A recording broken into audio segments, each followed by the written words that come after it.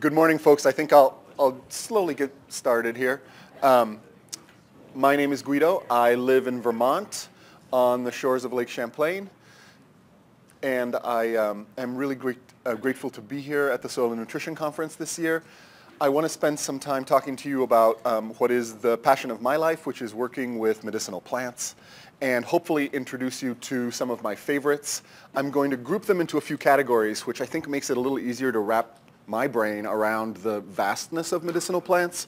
And so the three categories I want to talk about, maybe we can call them four, but one is bitter plants, the other is aromatic plants, and the last one is what I call tonics, but there's some sour tonics like berries and tea, and some what I'm calling sweet tonics, even though that includes mushrooms, which aren't necessarily sweet, but are just such amazing allies that even as a plant guy and an herbalist, foraging in the forest and getting mushrooms is a big part of what we do. And there's so much research now on the medicinal qualities of mushrooms. I just wanted to share that a little bit with you all. So I want to introduce you to some of my favorite plants in those three categories, talk about why herbal medicine might be a cool thing, something to include in your gardens or farms if you haven't thought about doing so already, and then talk about a couple of things that relate to the practical aspects of herbal medicine. One is quality of plants, how to assess quality, how to get a handle on making sure that our starting material for our herbal preparations are the best, and then also some practical considerations around very simple medicine making techniques. You all probably know about tea making, or the concept is not too foreign. But what about using alcohol to extract medicinal plants and make a tincture or an alcohol-based extract? I'll give you a really brief overview and a little bit of a practical demo on how to do that. It's dirt cheap and really easy and makes an herbal preparation that captures the vibrancy and freshness of plants in their native growing environment in a really good way. And then I'd also like to play around with making a infused oil and topical salve preparation. Really just to show you all, again, how easy it is to do this, what an amazing, cheap, homemade, effective topical preparation for wounds and scrapes and burns you can make without having to, spend $40 at the store to get this like artisanal herbal thing. You can be your own herbal artisan, and it's really easy to do. So for those of you who have taken classes with me, and I do see that some of you are back for more, even after yesterday, but please interrupt me, raise your hand, ask your question in the moment. I don't know how much time we'll have for questions at the end, but if you interrupt me, we'll talk about it right then and there, and that's my favorite way to do things. So please don't be shy and just raise your hand, okay? That sound good? We get to be together for about 3.5 hours. I think I go till about 12:30, if that's correct. And so it probably is a good idea to have a break in the middle. So around 10:30 or so, I'll try to remember to get a break going. If I don't remember, raise your hand and remind me. That would be great, okay?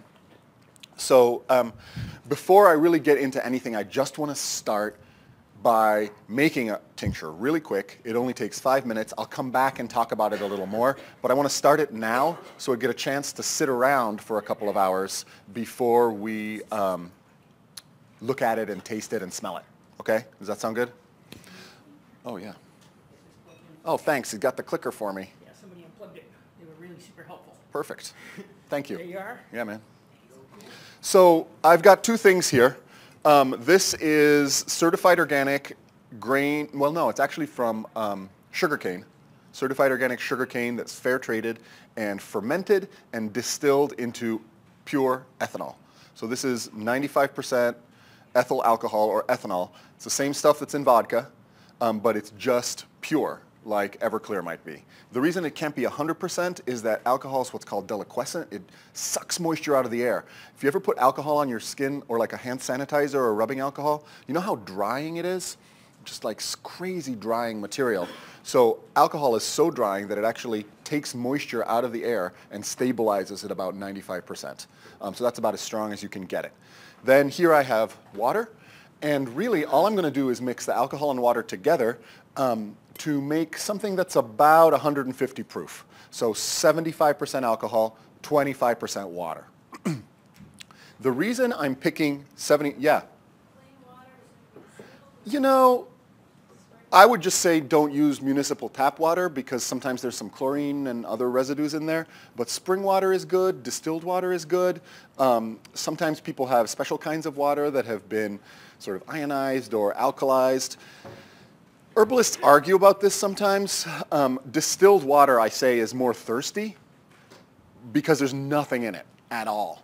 So it's got a little more space for extracting some minerals from the plants. But honestly, I'll tell you, it's not like spring water has a lot of minerals and salt in it. I wouldn't use seawater, but spring water is fantastic. It totally works. So with alcohol, alcohol is really a fantastic solvent because it can draw out of the plant cells both constituents that dissolve in oil and also chemicals that don't dissolve in oil. So that makes it really versatile for extracting and preserving your herbal harvest. The higher you go on your alcohol percentage, the more sort of oily, resinous constituents are extracted. Anyone ever work with propolis? Bee glue or bee resin? That stuff is so sticky, right? You ever gotten it on things? It's like almost impossible to get rid of. It dissolves in pure alcohol, but about nothing else, okay?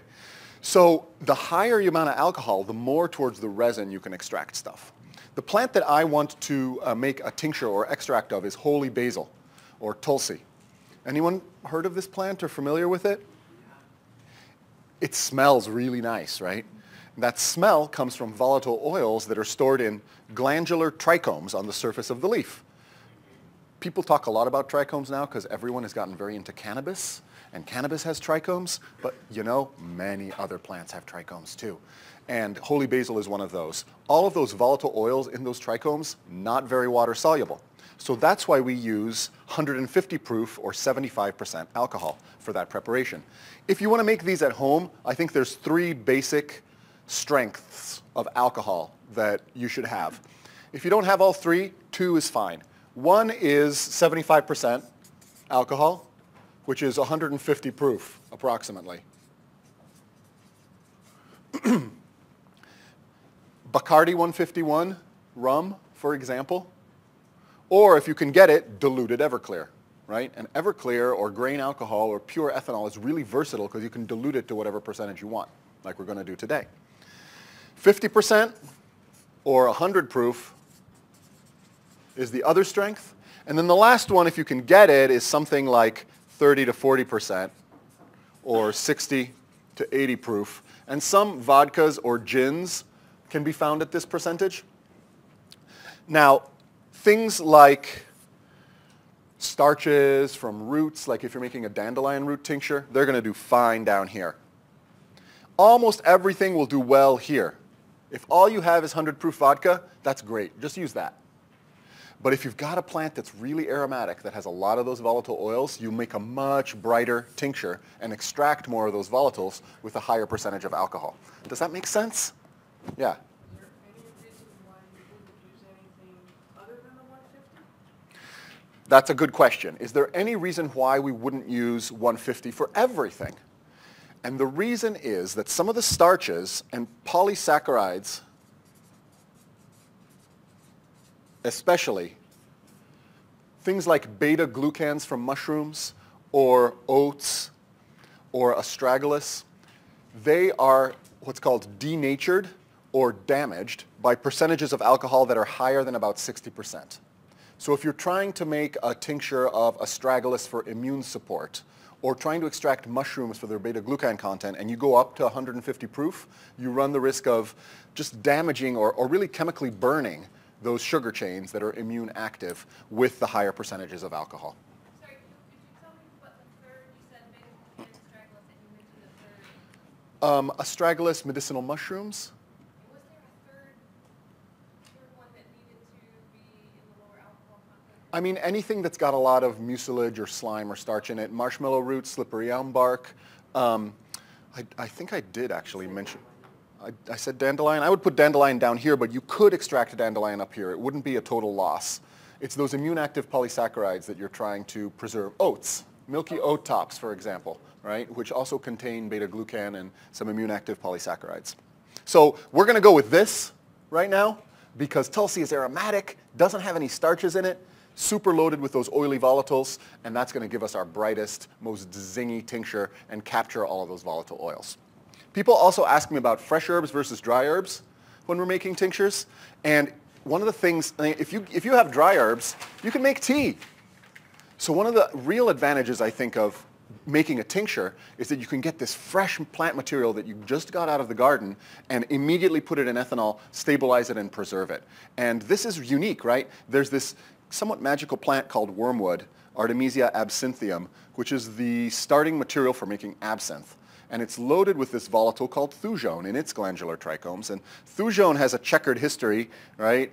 It's a little bit neurotoxic, but at tiny doses it does interesting things to our brain, and some people are into that stuff. So if you want to make a high thujone wormwood tincture and you dry your wormwood, 50 to 75% of it is lost to the air and oxidized or converted. So if you're making wormwood tincture out of dry wormwood, you're going to get very little thujone. But if you can chop it up and put it into alcohol fresh, then you'll capture a good amount of that thujone and lock it into a very stable situation, which is great if that's what you're after. Now, yeah? In talking about different alcohol contents in fresh herbs versus dry, you ever have times where if you put a lot of fresh herb in something and there's so much water in that, it dilutes the overall alcohol content and changes? So the point is, when you have fresh material, fresh plant material, it's got water in it. So does that change the percentage of alcohol in your final tincture? And the answer is yes. But it doesn't change it very much, depending on how strong your tincture is. Many herbs, particularly leafy ones, can be up to like 80% water. So if we put in, I'll give you a very basic math primer on tinctures. The way we're going to do Tulsi is, I have 3 ounces of Tulsi, and I'm going to put it into 24 fluid ounces of my 150 proof alcohol. So we call this, by reducing the numbers, a 1 to 8 tincture. And you don't really need to know this at all. It's not important. It's important if you want to make a tincture with the same strength next year, right? Basically, it's just having a recipe. Weigh out your herbs, measure out your alcohol. Fluffy things go in like this. If I'm tincturing echinacea root, it might be 1 to 3. Okay? I can get 2 pounds of echinacea root, or 32 ounces, into 96 ounces or 96 fluid ounces of water. And because echinacea does contain some of those polysaccharides, I put it in at about 50% alcohol. Now if it's fresh, okay, and for sake of argument, let's say that 75% of it is water. Out of those 32 ounces of fresh echinacea root, right, 3/4 of this, 4 per 8, 32, so 3 per 8, 24, 24 ounces of it is water. I'm sorry, I learned my multiplication tables as a kid in Italy, so I cannot multiply in English. So 24 ounces of that is water. If we have 96 ounces of this and 75% of it is, or 50% of it is alcohol, we're talking about what? 48 alcohol and 48 water. So we'll take that 24 plus that 48. 72 ounces of water to 48 ounces of ethanol. So the percentage has decreased, right? But if we did the math, we could say 48 out of this total is what the final percentage of alcohol is. And the only thing you have to worry about is that it's higher than about 25%. If it's lower than 25%, then you're going to end up with maybe a chance of microbial growth. It's very unlikely, but it's possible. So what we're going to do today is this, the 1 to 8 tincture. Why? Because Tulsi leaves are fluffy, whereas echinacea root is super dense. So you can get this much into only 3 volumes of alcohol. And again, this is not important. You can just put herbs in a jar and cover them with alcohol, and you can make a really great shelf-stable preserved extract if you start with 100 proof vodka. That's all you really need to know. But if you want to get fancy and get consistent, measuring your stuff out and having a basic recipe is not a horrible idea. That sound okay? So to make our 24, I just really have a measuring jar here. And to make my life easy today, I'm just going to assume this is 100%. okay? Now, we know it's not. It's only 95, but I'm calling it close enough for today. If I had my graduated cylinders and my more sensitive measuring equipment, I would calculate exactly how much here I would need to make 75%. But out of 24 ounces, 3/4 of that is 18 ounces of alcohol, and then the remaining 6 ounces is going to be water. Does that sound okay for now? All right. So we'll just measure out the 18 ounces.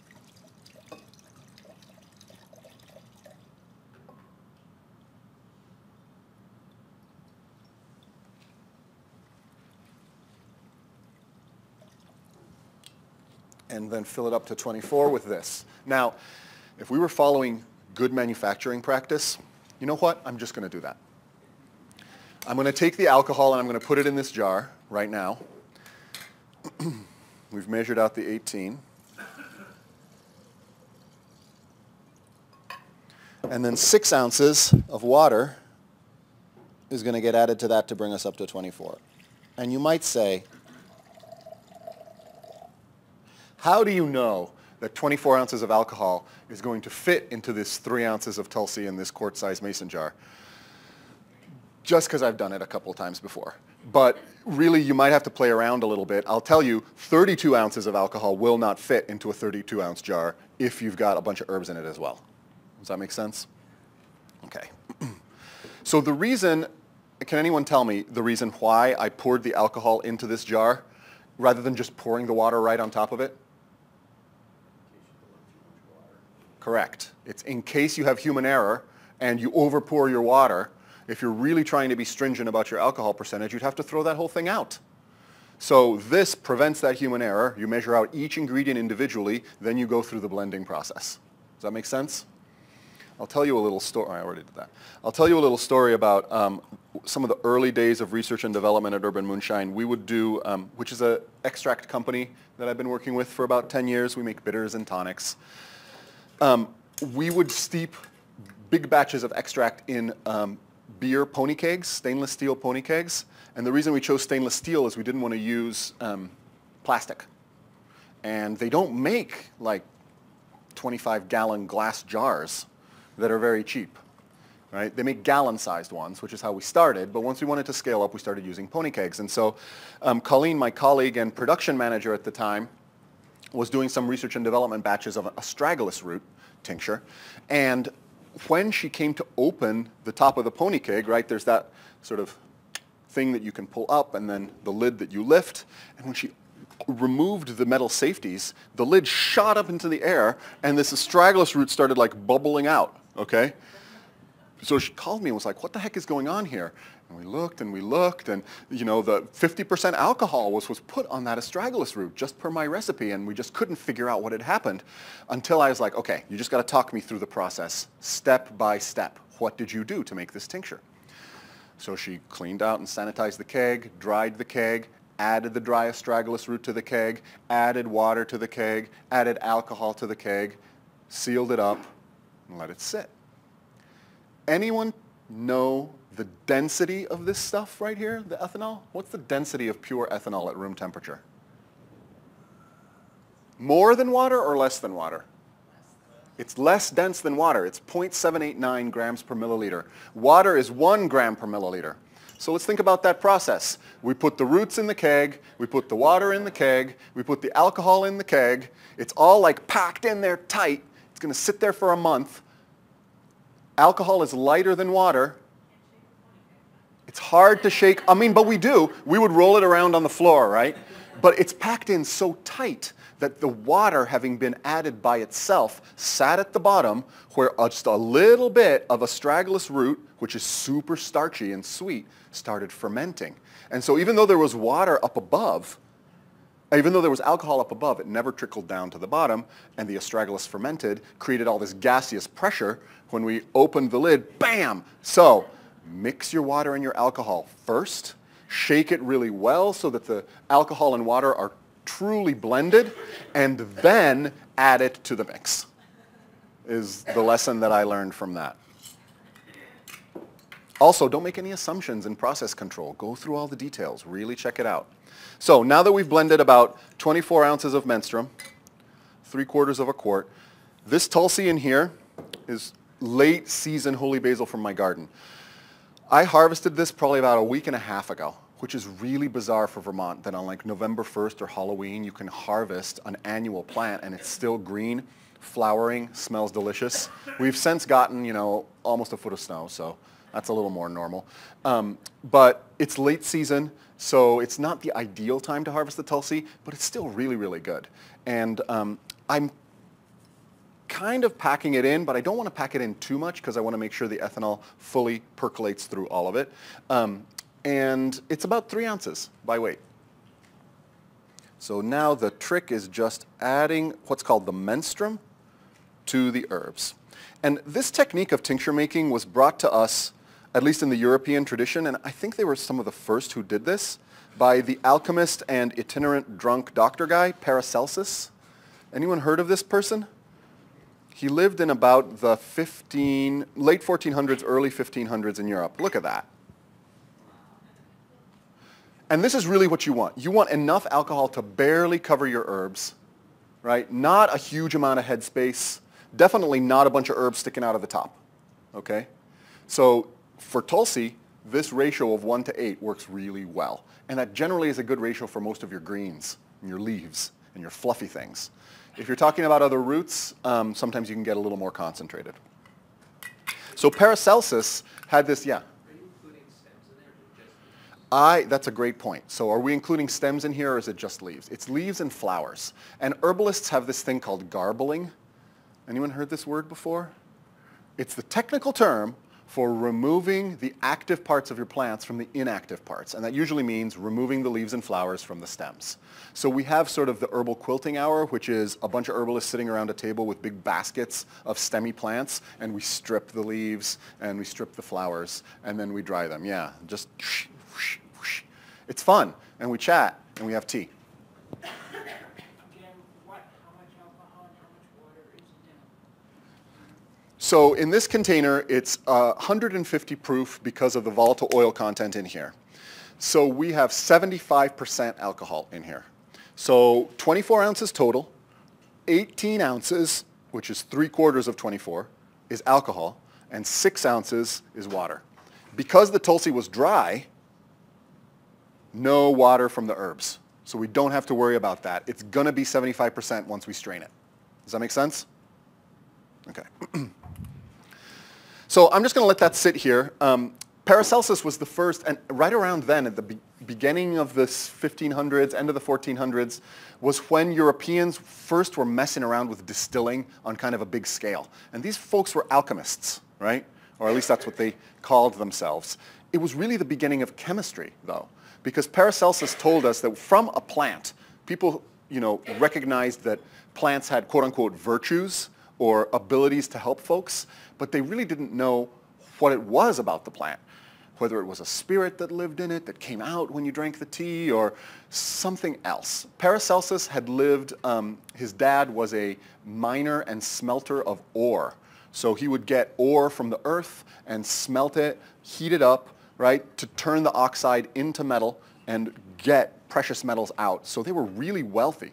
Paracelsus turned his back on that whole thing and wandered around Central Europe helping people out and railing against the medical establishment, basically. So he had this idea that you could transmute material by applying heat and other techniques to it. And he came up with this thought that there's something in the plant, he didn't call it a chemical, a substance or some substances that could be extracted and concentrated. And this was the first time people ever thought about this.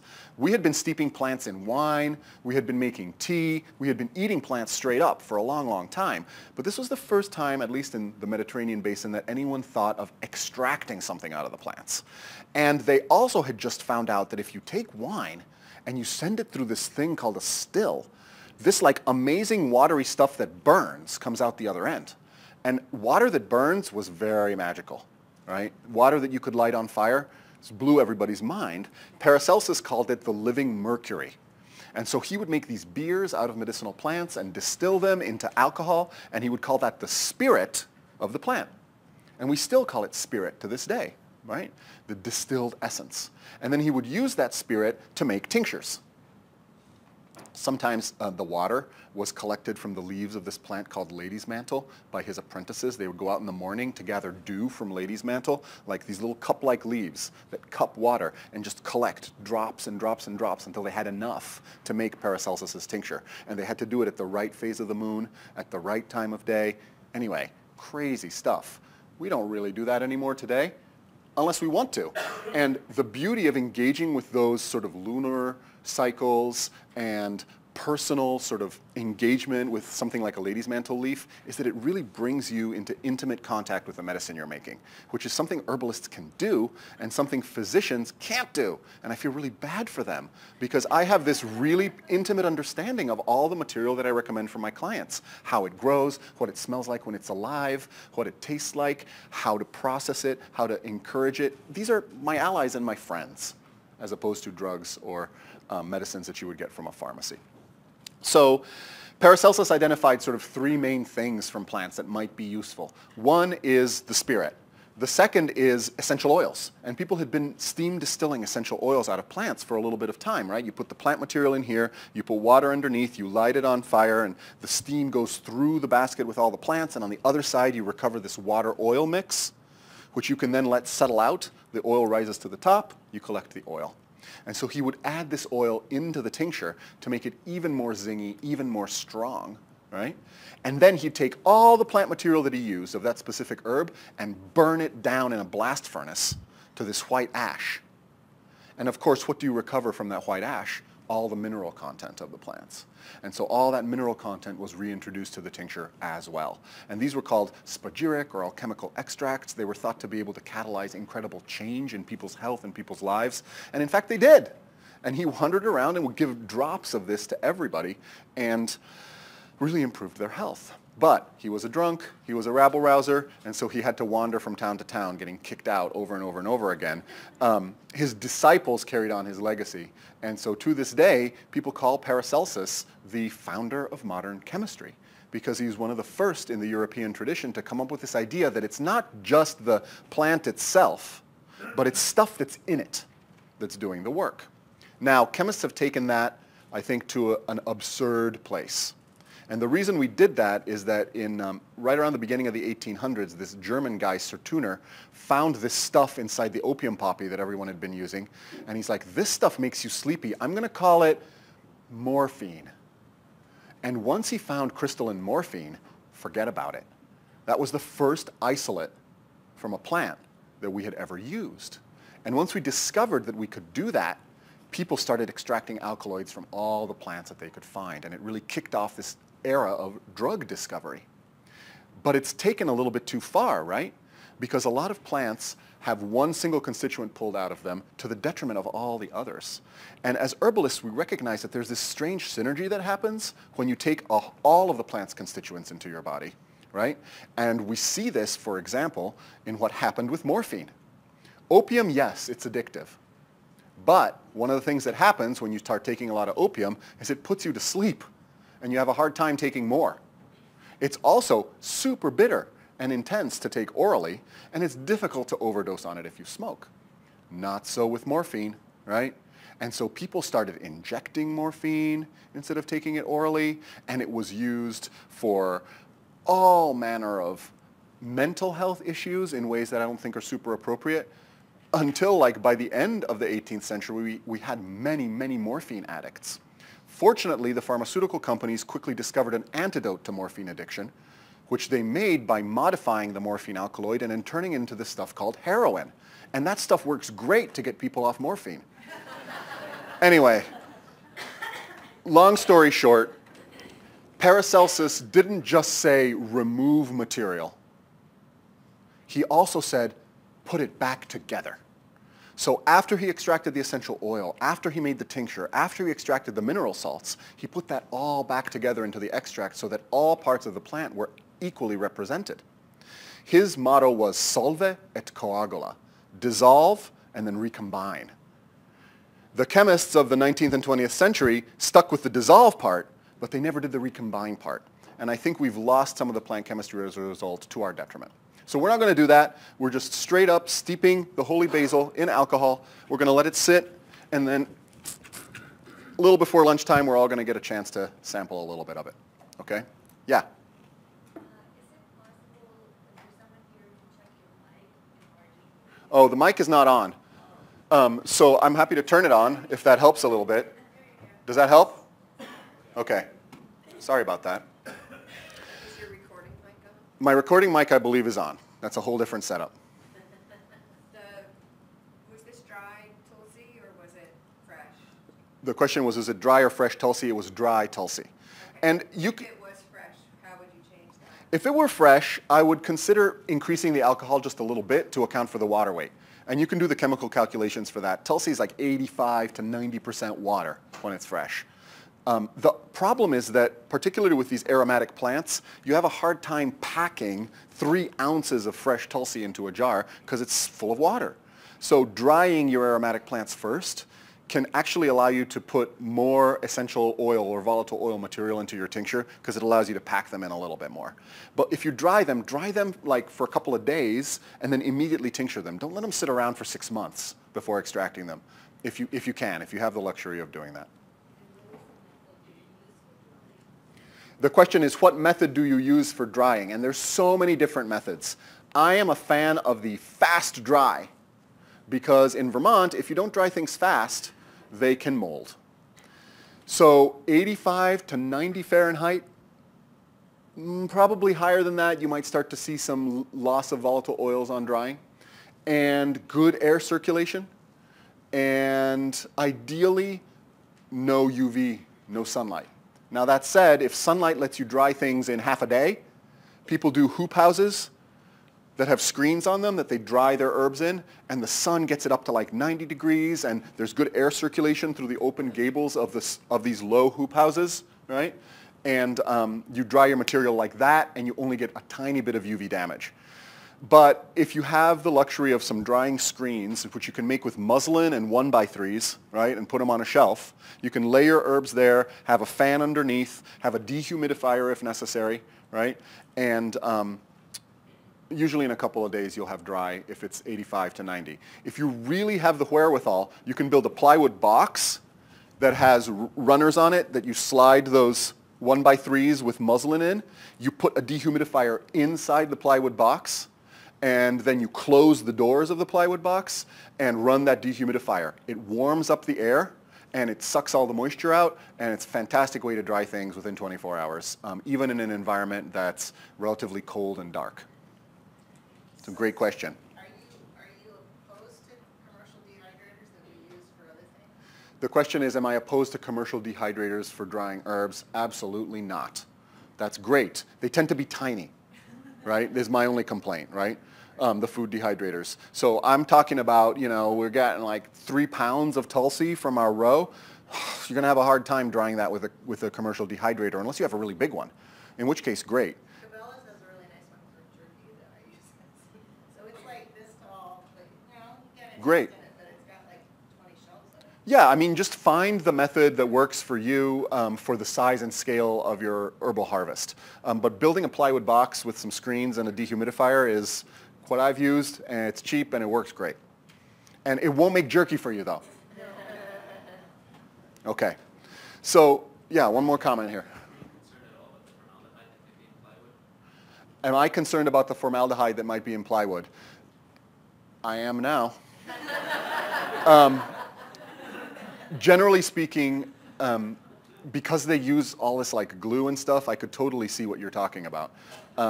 The plywood that I've had has been, or that I built my dehydrator out of, been sitting around for a really long time. So I feel like it's probably done its off-gassing, but I'll keep that in mind in the future. I think that's a really good point. So the point of the tincture, obviously, is you're concentrating those phytonutrients and polyphenols, right? Or Well, what you're doing is you're extracting them. So the ethanol penetrates through the cell wall of the plant much more effectively even than water does. So you're getting a broader spectrum and more complete spectrum of herbal constituents from a tincture than you are from a tea. But it's a really good point, right? If you want to give someone chamomile for their belly or to help a child gently go to sleep, you could certainly tincture chamomile flowers, but you're basically making alcoholic tea. right? So if you dry your chamomile and give a cup of tea, you're going to give a greater volume of herbal constituents without any alcohol and the benefit of the warm tea. So tinctures are useful because they're super portable. They're more complete extraction than water is, and they're super stable. That's what I really like, is they stabilize the fresh plant chemistry for 5, 10, some people say even more years than that. But that's one of the biggest advantages. But honestly, if you have an herb like chamomile that's usually given in tea, tincturing it, it's fine if you want to stabilize it, but you could just dry your chamomile. They'll be good all winter long and make cups of tea from it. You get more of that chemistry into your body that way.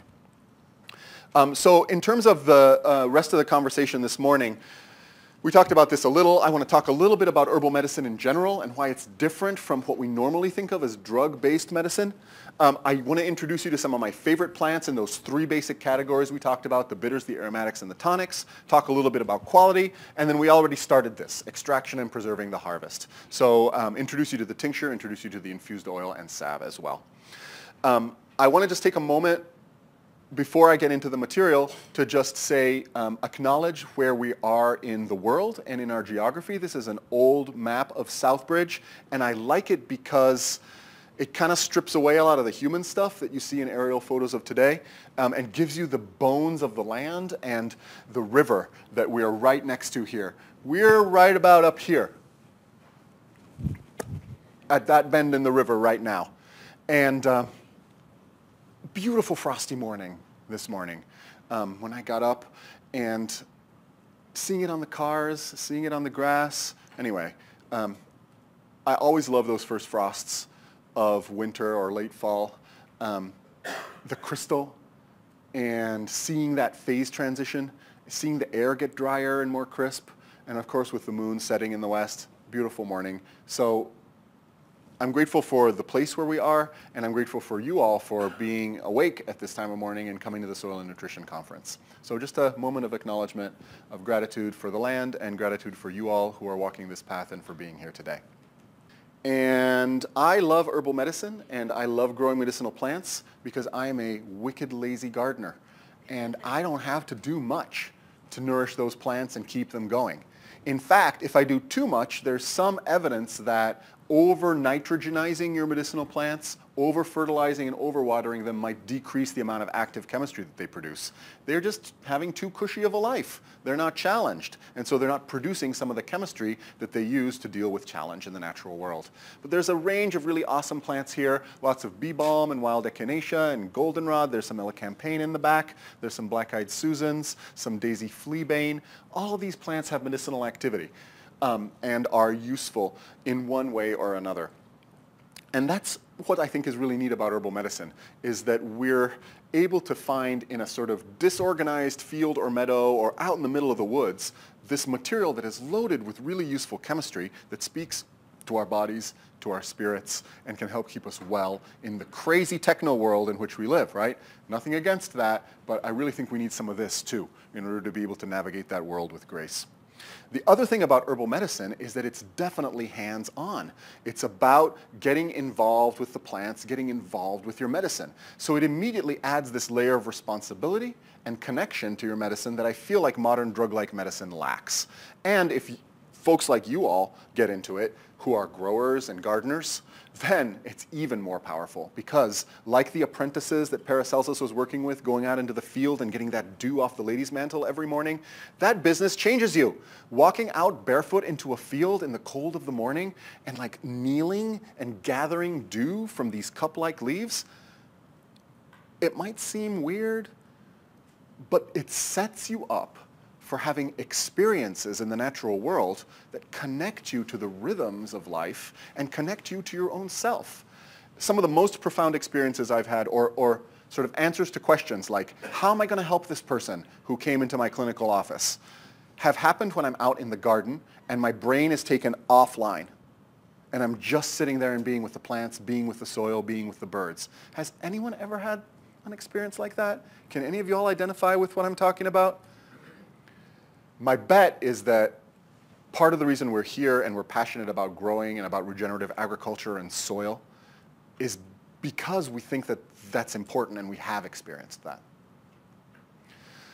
So that's really different from the training and the applications of conventional modern tech medicine, right? That training tends to put people away from the natural world. It tends to standardize and clean rather than dirtify and lead to variability and variation, the way herbal medicine does. And it creates layers of separation between the physician, their medicine, and the patient who's receiving that medicine. And I'm not saying that that's not appropriate in certain situations. I'm saying that we need this too, okay? And we're starting to see more and more that folks are bringing herbal medicine into conventional medicine settings. For example, in the Cleveland Clinic, one of the major referral hospitals in the country, they now have a traditional Chinese medicine department where soups and broths featuring medicinal herbs are given to cancer patients alongside conventional medication, and where you can get an herbalist consult for almost anything that brings you to the Cleveland Clinic, which I think is pretty amazing, right? And I may be overly optimistic, but I think that's happening more and more across the country. I'm seeing it even in the University of Vermont Medical Center up where I live in Burlington.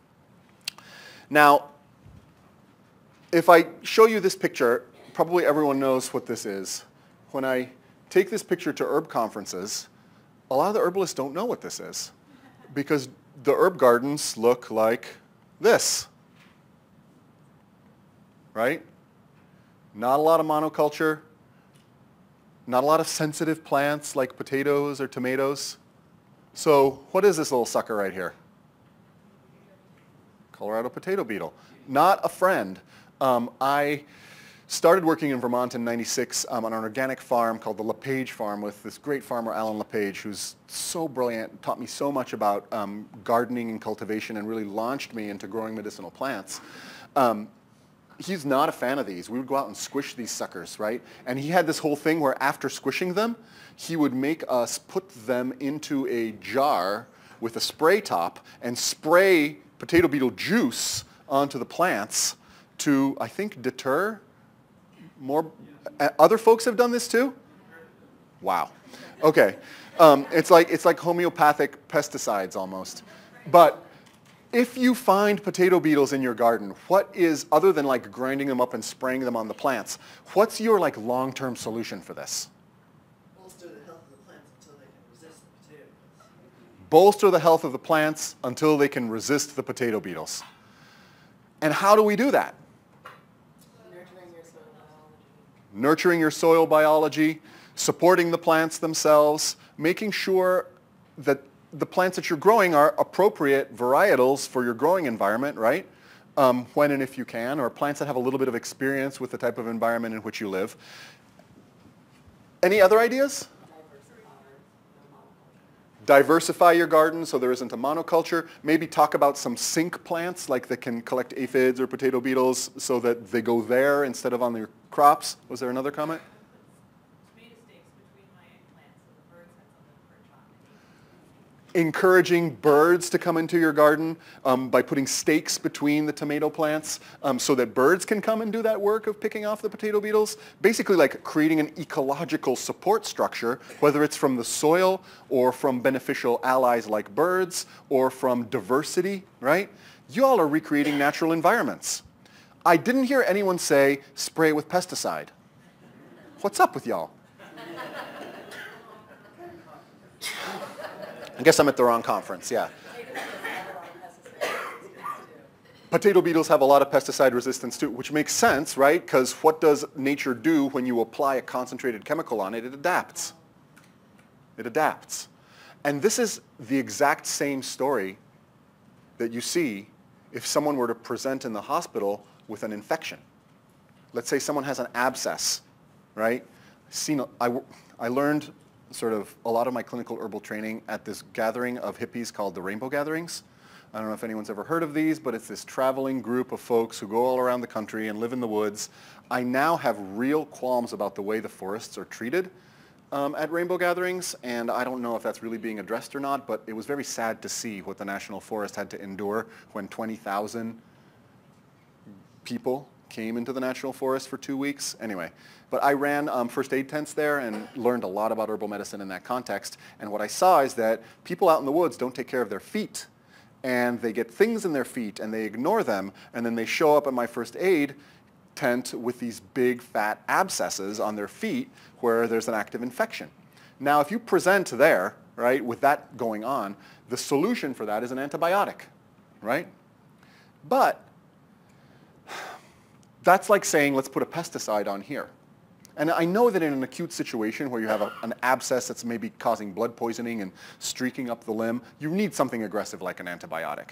But imagine now a different situation where we have a child presenting to the pediatrician with recurrent ear infections. Okay?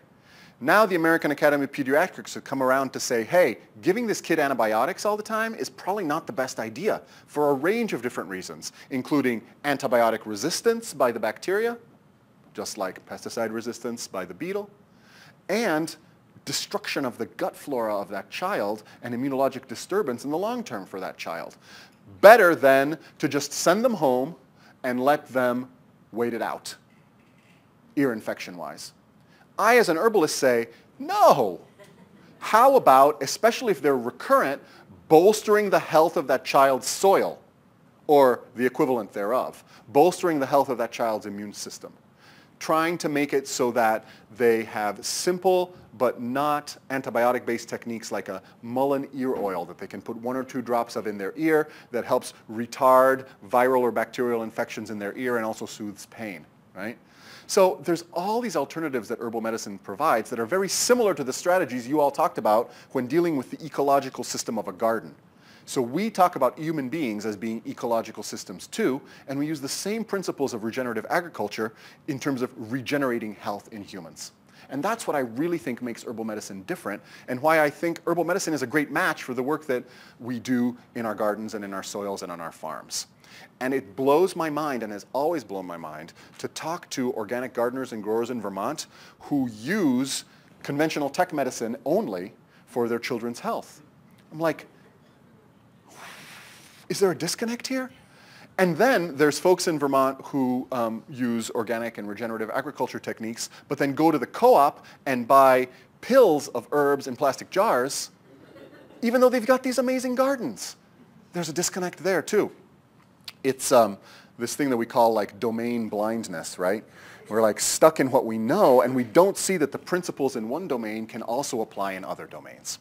So that's what I'm trying to talk about here. You all know what herbal medicine is. You know exactly what it is. It's the same thing that regenerative agriculture is, just applied to the human system rather than to the garden or to the farm. And instead of talking about mineral content and microbial balance of soil, we're talking about mineral and phytonutrient content in humans and microbial balance in humans. And herbal medicine knows a lot of techniques about how to help that happen. So, our roots are global. There is no indigenous culture that does not use medicinal plants for health and wellness as their primary system of medicine. Even right now, the WHO says that for 75% of the humans on this planet, herbal medicine is the only medicine because they don't have access to modern tech medicine the way we do. So herbal medicine isn't just historical. It isn't just something we need to revive. It's something that's very alive and well in the world today, and in fact, it's keeping people healthy who have low access or poor access to conventional healthcare resources, the way we do here in our very privileged Western culture. Does that make sense? So just some examples.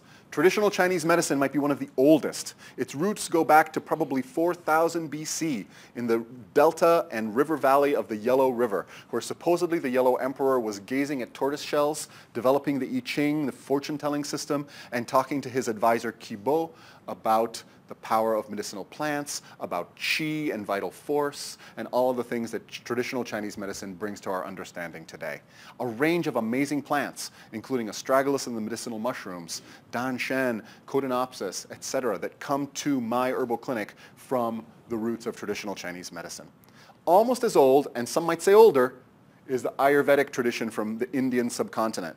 The Vedas were written, again, 3,500 years, maybe 4,000 years before the Common Era. Like, we're talking 5,000 to 6,000 years ago. And there are these incredible poems about the breath of fire going over this black sea and black sky, creating the world, and talking about how soma, this incredible drug that reconnects us to spirit, which some people say is the fly agaric mushroom, some people say is the ephedra plant, was used in these rituals of reconnection to nature.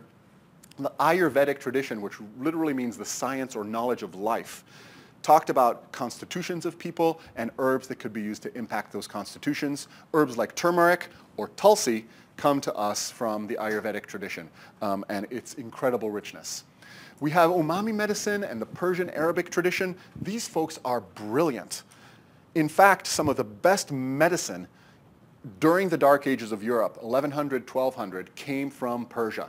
Not only did they invent algebra, number zero, and important concepts in mathematics, but they invented pulse diagnosis. They invented a lot of the alchemy principles that we use and still underpin chemistry and distillation and extraction today. Paracelsus owes a great debt to Persian and Arabic medicine. This physician, Ibn Sina, which is transliterated into Latin as Avicenna, encoded a lot of this wisdom in this book called The Canon of Medicine, which talks about diagnosis, medicine, and is the first known recorded description of the clinical trial. Ibn Sina had this great idea, which was like, well, if we think something might work, why don't we test it and compare it to something we know doesn't work and see if there's different outcomes? What a thought. No one had done that before. The rational basis for applying therapeutic substances was going back and reading Aristotle and Plato and making sure that everything lined up with its correspondences. That was it. A great amount of rational thinking got injected into our system of medicine through the Persian and Arabic systems in the 1200s in Europe. We've got an incredible and diverse, rich tradition from the African continent. And African continent is somewhat misleading. There's so many different bioregions and ecosystems in Africa. It doesn't do the continent service to treat it as a single monolithic entity. So we talk about the part of Africa that's above the Sahara really being more similar in its medical tradition to Italy and Greece and the Mediterranean basin, right? Tunisia, Egypt, Algeria, Morocco. And then we talk about sub-Saharan Africa. And we divide that into East African traditions, like the ones found in Tanzania, for example, and West African traditions in Ghana and the Congo and the rainforest. Very different plants. And then by the time we get a little bit further south, in South Africa, we switch back to a Mediterranean-style climate almost, and the plants totally change too. Each one of these regions has a rich and varied tradition, some of which was brought to this continent via the African diaspora through the Caribbean, for example. Then, of course, we have a traditional European and Mediterranean basin. I'm not even going to talk about that. Then we have our indigenous North, Central, and South American herbal medicine systems, which also are incredibly rich and bring us things like cacao, chocolate, an amazing medicinal plant that comes from this amazing magical place in the jungles of Central and South America. In what we call Oceania, or Australia and New Zealand, we also have an incredible rooted traditional medicine system that is just really barely beginning to be uncovered, discovered, and brought into the world. And finally, in this country, we have a couple of interesting new techniques of herbal medicine that blossomed in the 1800s, when really it was kind of the Wild West, right? This is the snake oil salesman time. And really, there were a lot of snake oil salesmen. But there also were some really brilliant herbalists and physicians who used medicinal plants. The eclectic physicians borrowed, or some might say appropriated, a lot of the indigenous North American medicinal plants like echinacea, for example, and brought them into their practice with really good effect, but with very little acknowledgement of the traditions that had brought those plants into their practice from which they benefited. Now we know that echinacea, golden seal, American ginseng, these treasures of indigenous First Nation folks in this continent really are incredible blessings for us, but we really have to acknowledge that whenever we use those plants, we owe a great debt of gratitude to the folks who pioneered their use and figured out how to use them safely. Then the physiomedicalists. This was a really interesting system. Has anyone heard of Samuel Thompson? People call him the Pucum and Purgum herbalist. And that's literally what he did. If you went to Sam Thompson's clinic, the first thing he would do is give you a ton of lobelia, which is an herb that is a strong emetic, and make you vomit. Then he would give you laxatives. Right? And after that was all done, he'd feed you a ton of cayenne. And the idea was, get it out, and then feed the fire. And this was a very rugged and intense system of herbal medicine, but it suited frontier folk in the 1800s really well. Right? And what it was not what the regular physicians were doing. What were the regular physicians doing? mercury, opium and morphine, and a range of other questionable therapies that in many cases actually left people sicker than when they first came to see the doctor.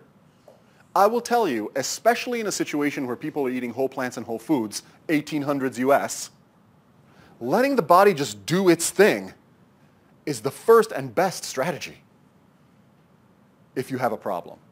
Seriously. In many, many cases, diseases are self-limiting or they take care of themselves. If a kid has a fever, I know that the urge to intervene is very strong, but many times the intervention does more harm than good. Even today, though back then it definitely did. Kid had a fever, they'd go into the doctor, they'd get a little mercury to deal with the infection, and they'd get some opium to make sure they didn't cough too much. Oh boy. So anyway, even if you went to Sam Thompson, just the simple fact that he wasn't giving you mercury and opium was a leg up in terms of your health and well-being. But there might actually have been some therapeutic support to encouraging flow with things like laxatives and purgatives and warming up the circulation, making blood move around, okay? So that really takes me to some of the unifying principles of herbal medicine. We're about good flow, for sure. Our physiologic processes need to be moving efficiently and effectively with good flow. And that's what Thompson was trying to do by making the blood move around more by giving people a bunch of cayenne, another plant that comes to us from Central and South American indigenous herbalism. But we really need to make sure that we've got good inputs as well, right? What do we talk about when we're making herbal tincture? Your herbal tincture is only as good as your starting material. Similarly, your health is only as good as your starting material. People say you are what you eat. Herbalists take that a little further and say you are what you assimilate.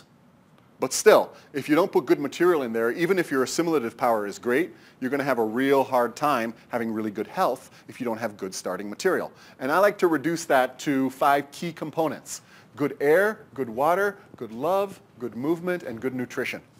If a human has access to those things, then generally speaking, the body has the tools it needs to maintain its own health. And we as herbalists trust the living system, and rather than trying to control it, we step back and we support it. Same way as with potato beetle infestation, right? If it's happening, rather than it being something we need to fight against, we really take it as wisdom of the ecosystem showing us that something is up with the health of those plants, and we want to support the health of the system rather than trying to control the infestation with a poison. Finally, we need to make sure that there's good output, and herbalism really emphasizes this, okay? We talk about poop endlessly. We really make sure urination is adequate. We also make sure that people perspire. I ask this in clinic all the time. If you go for a strong, hike up a hill when it's like a 60, 70 degree day, do you perspire a little bit? And some people tell me no. And if this is the case, I really try and make sure that their circulation is adequate to encourage good perspiration, that their pores are open, right? The whole idea is if you dam up a stream, or if you put rocks or blocks in the middle of the stream, eddies and pockets of stagnation begin to form. And those eddies and pockets of stagnation are potentially areas where imbalance can start to develop. Just ask someone who's constipated whether good flow or movement is useful or not. Constipation makes everything feel worse, and in many cases can underlie certain pathologies. So we just try to make sure everything keeps flowing and keeps moving. That includes the blood internally, lymph internally, and it also includes all of our output system: liver, kidneys, lung, and skin. Okay, does that make sense? So when talking about medicinal plants, we're not going to spend a ton of time on good inputs, because this is like healthy human stuff. We will talk about plants that help with good flow and physiologic processes internally, and plants that encourage good output, right? The aromatics do amazing things here. The bitters as well, but the bitters also do a lot here, helping to encourage elimination and good flow, okay? And our tonics, finally, are fine-tuning agents that the physiology uses to maintain health in its basic physiologic processes.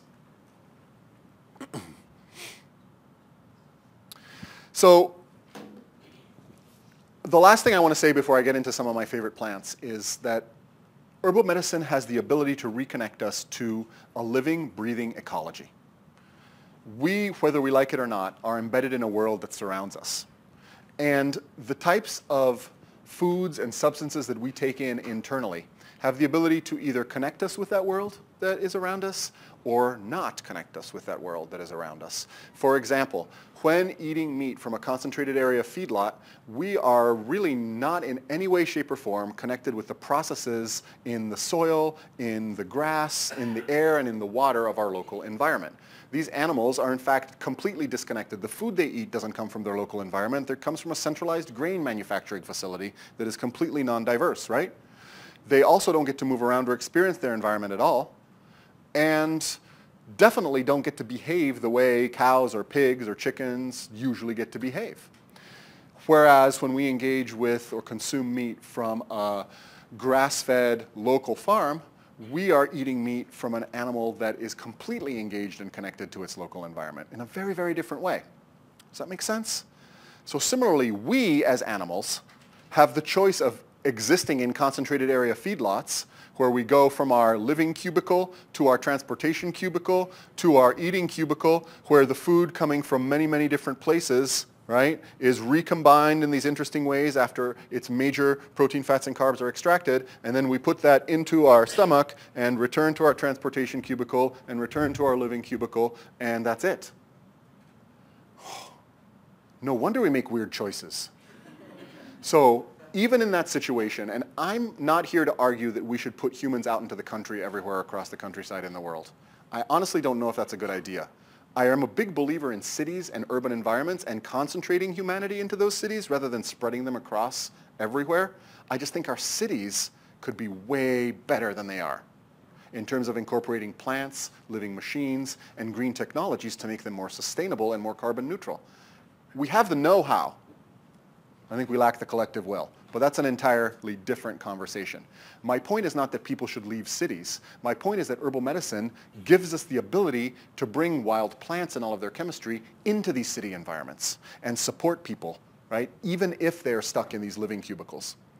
Now, that said, getting a human out into the world into this is also really important, at least once in a while. And it seems to be really good for us as well.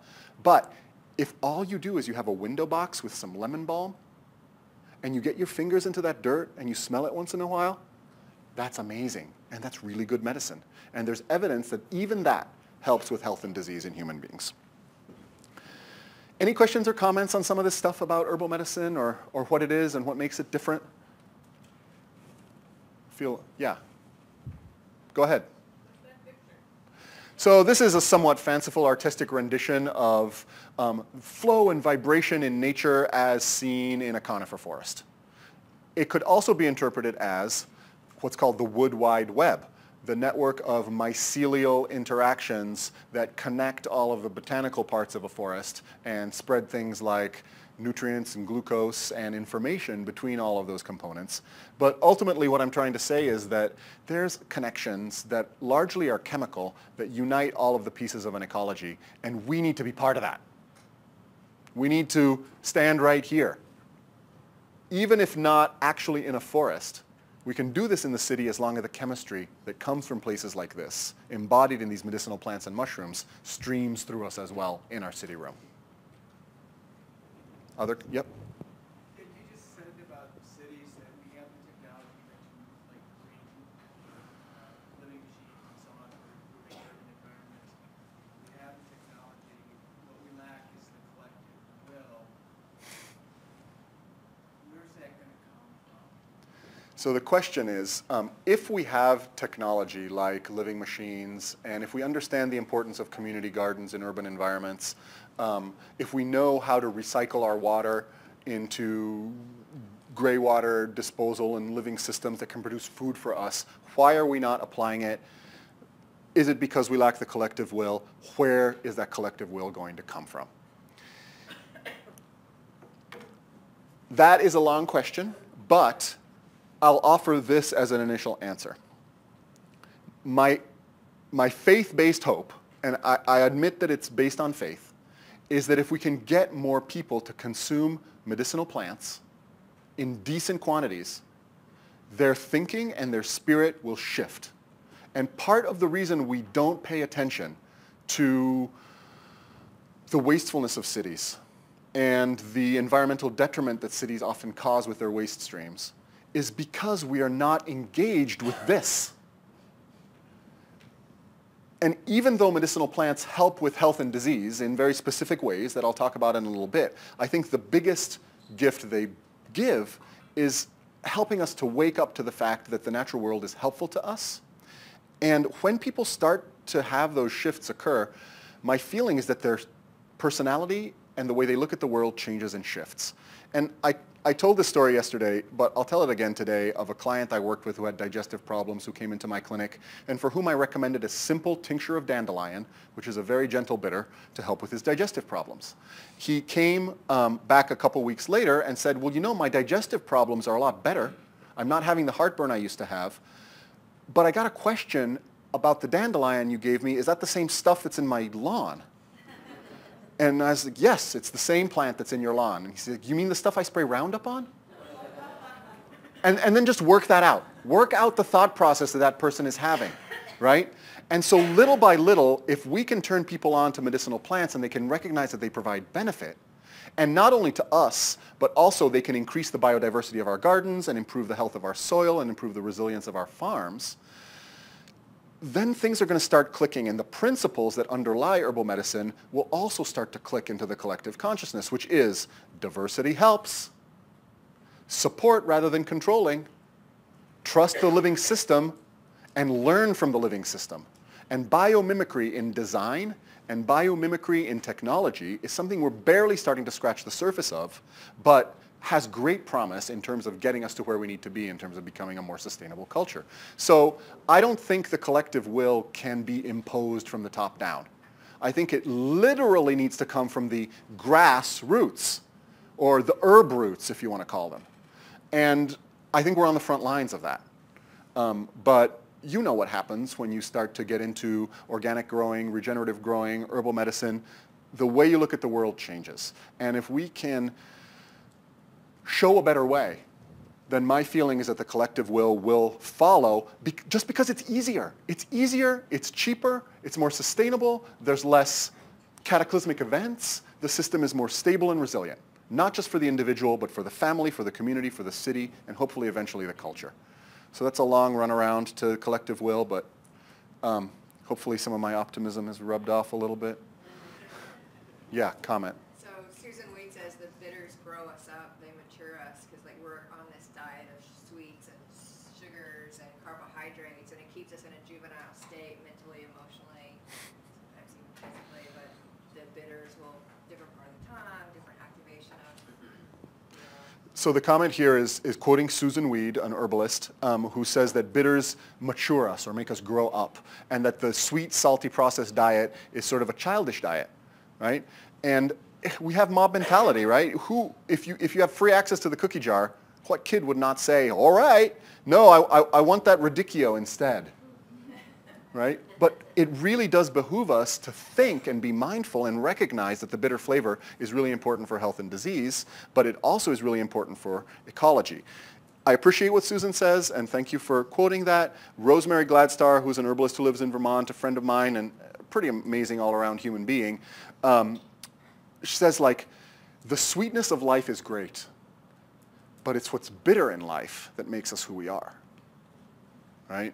And she doesn't turn her back on challenges or bitterness, and neither should we. Now, granted, some challenges are too much, and I'm not going to ask you to take, you know, ounces and ounces of gentian root tincture until you vomit. That doesn't make any sense. But in small amounts, bitterness is really, really useful. It catalyzes change. It gives us challenge. So I want to start by talking about some of my favorite bitters, and this is a picture from the Alps of Gentiana lutea, or gentian. And gentian root is the most bitter plant that we know of. The secoiridoid lactone amarogentin that it contains can be detected at part per million level by our tongue, some of the most bitter substance around. So gentian root. One of the reasons we really like it as a base for digestive bitters is that it's clean bitter. It doesn't have any astringency or any tannins. It's just pure bitter flavor. And if you've never gotten a chance to taste gentian root, I really recommend it. Gentian is recommended for a range of different conditions, and I'll just mention that it's used both for overeating and for anorexia. Specifically recommended in both of those cases. So what the heck? I want to talk about that for just a second because it really brings home what bitters do in the human physiology. When you taste something bitter right before mealtime, your mouth kind of goes, and you start to salivate.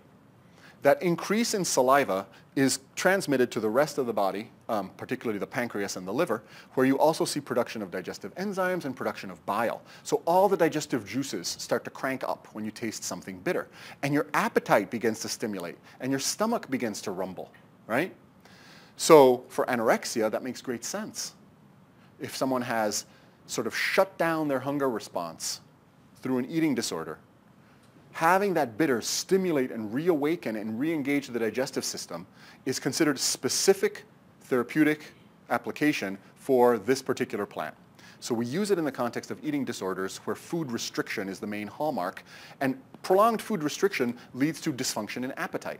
We also use it as an appetite stimulant when people are feeling low appetite in the context, for example, of cancer chemotherapy. We use a little bit of gentian root to stimulate the appetite. But wouldn't you know that if you take gentian about 5-10 minutes before eating, and now we have clinical research showing this, you consume 20 to 30% less food. So that's what I'm talking about. Ending overeating but also stimulating appetite can happen at the same time with something like gentian root or digestive bitters. So how the heck does this work? It happens through this thing called the bitter taste receptor that is sensitive to these bitter tasting compounds in medicinal plants.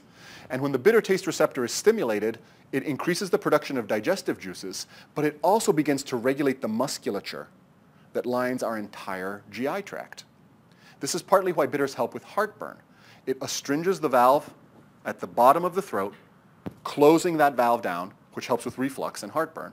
And it also closes the valve at the pylorus, or the end of the stomach, which means your food stays in your stomach.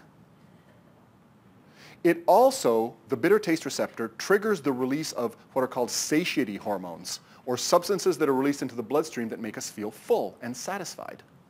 Things like polypeptide Y or glucagon-like peptide 1. When these reach the brain is like, ooh, boy, that was good. I'm feeling full. I don't really need anything else. The slowing down of the movement of food so it stays in the stomach longer, and the presence of these hormones that make us feel full are thought to be the reason why when you taste something bitter before you eat, you consume 20 to 30% less food. But that's exactly what happened when you put people in front of an all-you-can-eat buffet. The people who got the bitters, 20 to 30% less. The other folks, normal American-sized meal. So my contention is not that we choose to overeat and become obese in this culture, or that it really is the fault of the sugar that is present everywhere. I think it's because we lack bitterness everywhere, because, like you said, we're going around fairly childish in at least our dietary choices, not sophisticated, not grown up. If you add bitters, not only do you consume your food more effectively, but you eat less in the end. And one of my favorite applications of a bitter like gentian is when I'm feeling like it's been 5 or 6 hours since I ate and I'm not in a very good mood. And I'm making poor food choices as a result. Because what's the pattern that I see in clinic all the time? It's called the sugar roller coaster, right? Feeling hypoglycemic, getting some refined carbohydrates, feeling better and somewhat crazy, then 45 minutes, 2 hours later, crashing again, repeating the cycle, right? And those refined carbohydrates enter our system really quickly in the absence of any bitter tastant to slow them down. And as a result, we get this hypoglycemic roller coaster. So what bitters can do is help interrupt that and trick our brain into thinking that we've eaten because all those digestive secretions are starting up without actually eating. And as a result, the hangry feeling goes away and you can pick some nuts and avocados instead of some chips and cookies. Okay, as I have witnessed many times personally in my own body. But gentian root is difficult to take because it's very strong. And if you mix it into a digestive bitter, you have to do it as a tincture. I would never in a million years recommend a gentian root tea. It's too bitter, okay? So one of the easier ways to start people on the bitter habit is with modified form of chicory. This is called radicchio. And radicchio is actually chicory. Do you all know that plant? Chicory grows by the side of the road. And the First Nations legend is that those beautiful blue flowers it has are actually pieces of the sky that were torn out of the sky by a raven. And if you look at the end of the petals, you find that they have this sort of like torn or ragged edge to them? Well, it's because the raven tore that piece right out of the sky. And so when this chicory blooms on the side of the road, it blooms about the same time as Queen Anne's lace. And I feel like when I'm walking down the trail or driving down the highway, I'm like driving in the sky with these white clouds here and there and the blue of the chicory flowers. But chicory leaves in its straight up native form, the way we find it by the side of the road today, is still used in Greece to make this dish called horta. Has anyone heard of this stuff? Yeah. Horta is grated fresh garlic, olive oil, and mushed up chicory leaves. It is bitter, it is pungent, it's peppery with that fresh, raw olive oil, and they just eat it as an appetizer. Wow, it's intense, but as your palate matures, as your flavor preferences grow up, you actually start to really enjoy it. And the reason you start to enjoy it is because you feel alive when you taste something bitter, not only in your mind and spirit, but also in your GI tract. Everything wakes up, everything starts to juice up. It's pretty incredible, and something that I personally now am kind of almost addicted to. Addicted is probably the wrong word. Yeah. The question is, where does arugula fall into this whole bitter thing? And arugula is also called rocket. It's a type of mustard, really. So it's a relative of the broccoli family. I call it pungent more than bitter, but it has a slight bitterness to it. But you know, one of the key characteristics of the bitter flavor is that it lingers. And you know, if you eat radicchio or you eat endive or escarole or even frisee lettuce to a certain extent, you get flavor, you get bitterness, some of the same stuff you get with arugula, but then there's this persistent bitterness that stays on your tongue, sometimes for even a couple of minutes. And arugula lacks that. So it's not my favorite bitter. I think of it more as a pungent, but it's great to help with like gas and bloating because it's pungent and aromatic. So this is one of the easiest ways to get into the bitter habit. Radicchio is a modified form of chicory that doesn't taste as intensely bitter, is a lot juicier and crunchier and pleasant. You can chop that up and just make a straight salad with it with olive oil and salt, and if you want a little bit of grated garlic, that's fine with me. And you can use that as an appetizer. Or you can start to introduce it into your other greens. Someone likes iceberg lettuce? Great. I'd love to inject just a little bit of color into your iceberg lettuce. You know how we talk about eating the rainbow? So let's put some radicchio leaves chopped up into your iceberg, and people start to say like, it was good, but it was maybe a little bitter. I'm like, that's great. Was it okay? It's like, yeah, it's okay. I can live with it. All right, put a little more in next week. Let's get a little more accustomed to it. And then you slowly cut, you know, the iceberg with radicchio over time, and people begin to really develop an appreciation for it. The other way to do it is, you know, you can take this and you can actually take the whole leaves and use them as little bowls for things. Like you could put some cooked quinoa or some risotto inside it or some mushrooms inside it with olive oil, and then you just like serve it as little bowls with all of your tasty stuff in it, and then you expect the people to actually eat the bowl too, right? That's another way to inject it in there. Yeah? Speaking of garlic as a medicinal plant, I personally, like I grow a lot of garlic, I love it, but when I eat it raw, I just puke immediately. Yeah, it's too intense raw. So, do it to like build up slowly, or is it just... I think it's really intense raw. And many people have different levels of sensitivities in their gut. Some people yesterday were telling me they love raw garlic. It's too much for me. So I'm with you.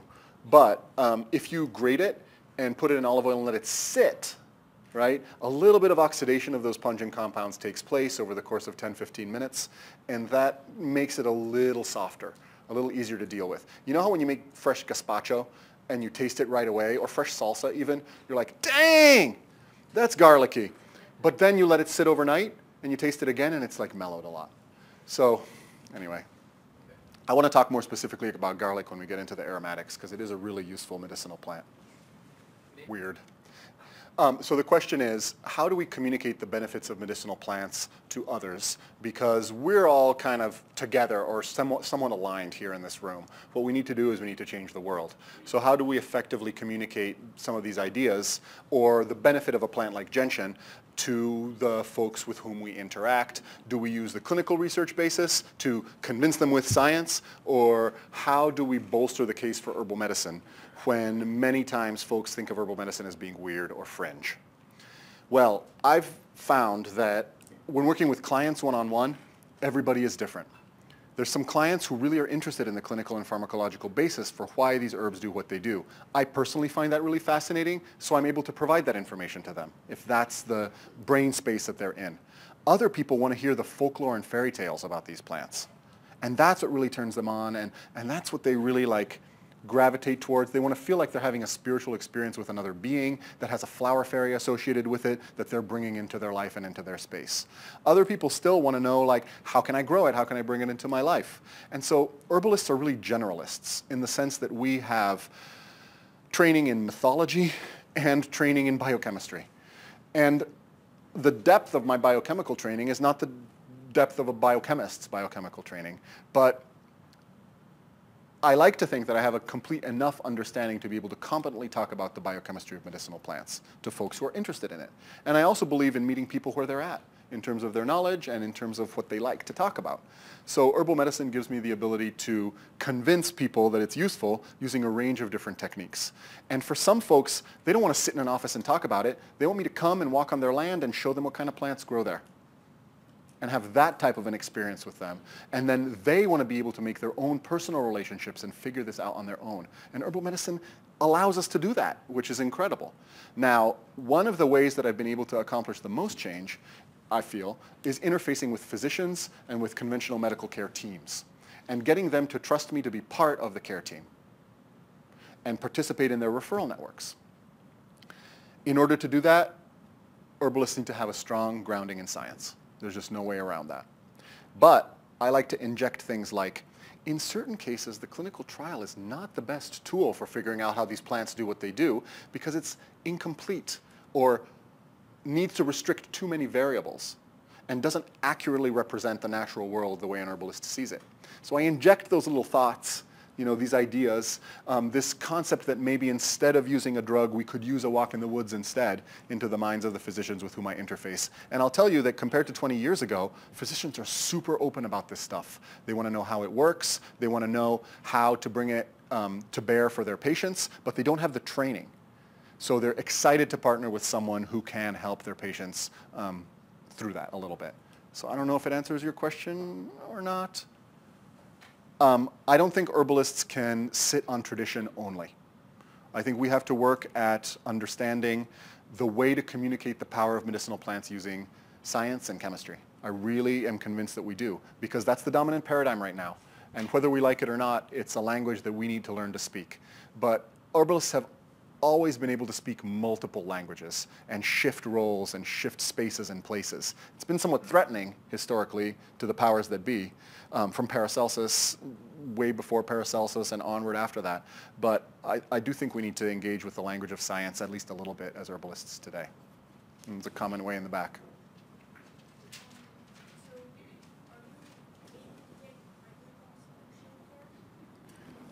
So I didn't hear you, I'm sorry.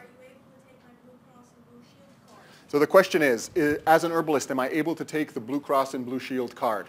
And the answer to that is no, because herbalists don't exist and are not healthcare providers. So recognizing that that is true and that many people are uninsured and underinsured, let alone having Blue Cross and Blue Shield, one of my main drives since I became an herbalist, starting with 2001 and the founding of the Sage Mountain Free Herbal Clinic, is to create free, low-cost, or gift-based ways to provide herbal medicine to folks who can't afford it. So I think it's really important to be able to do that. Plants, after all, give almost freely of themselves to us. And this idea of being able to give back both to the indigenous communities that provided us with the knowledge and to people who are underserved by the modern healthcare system or who don't have U.S. currency as a resource, I think is really, really important. So thanks for bringing that up. But one of the things that is beautiful about herbal medicine is that I don't have to spend $250,000 to go through training to be an herbalist. Sometimes I don't have to spend anything at all. So I am able to charge less for consultation than a physician might or a naturopathic physician might.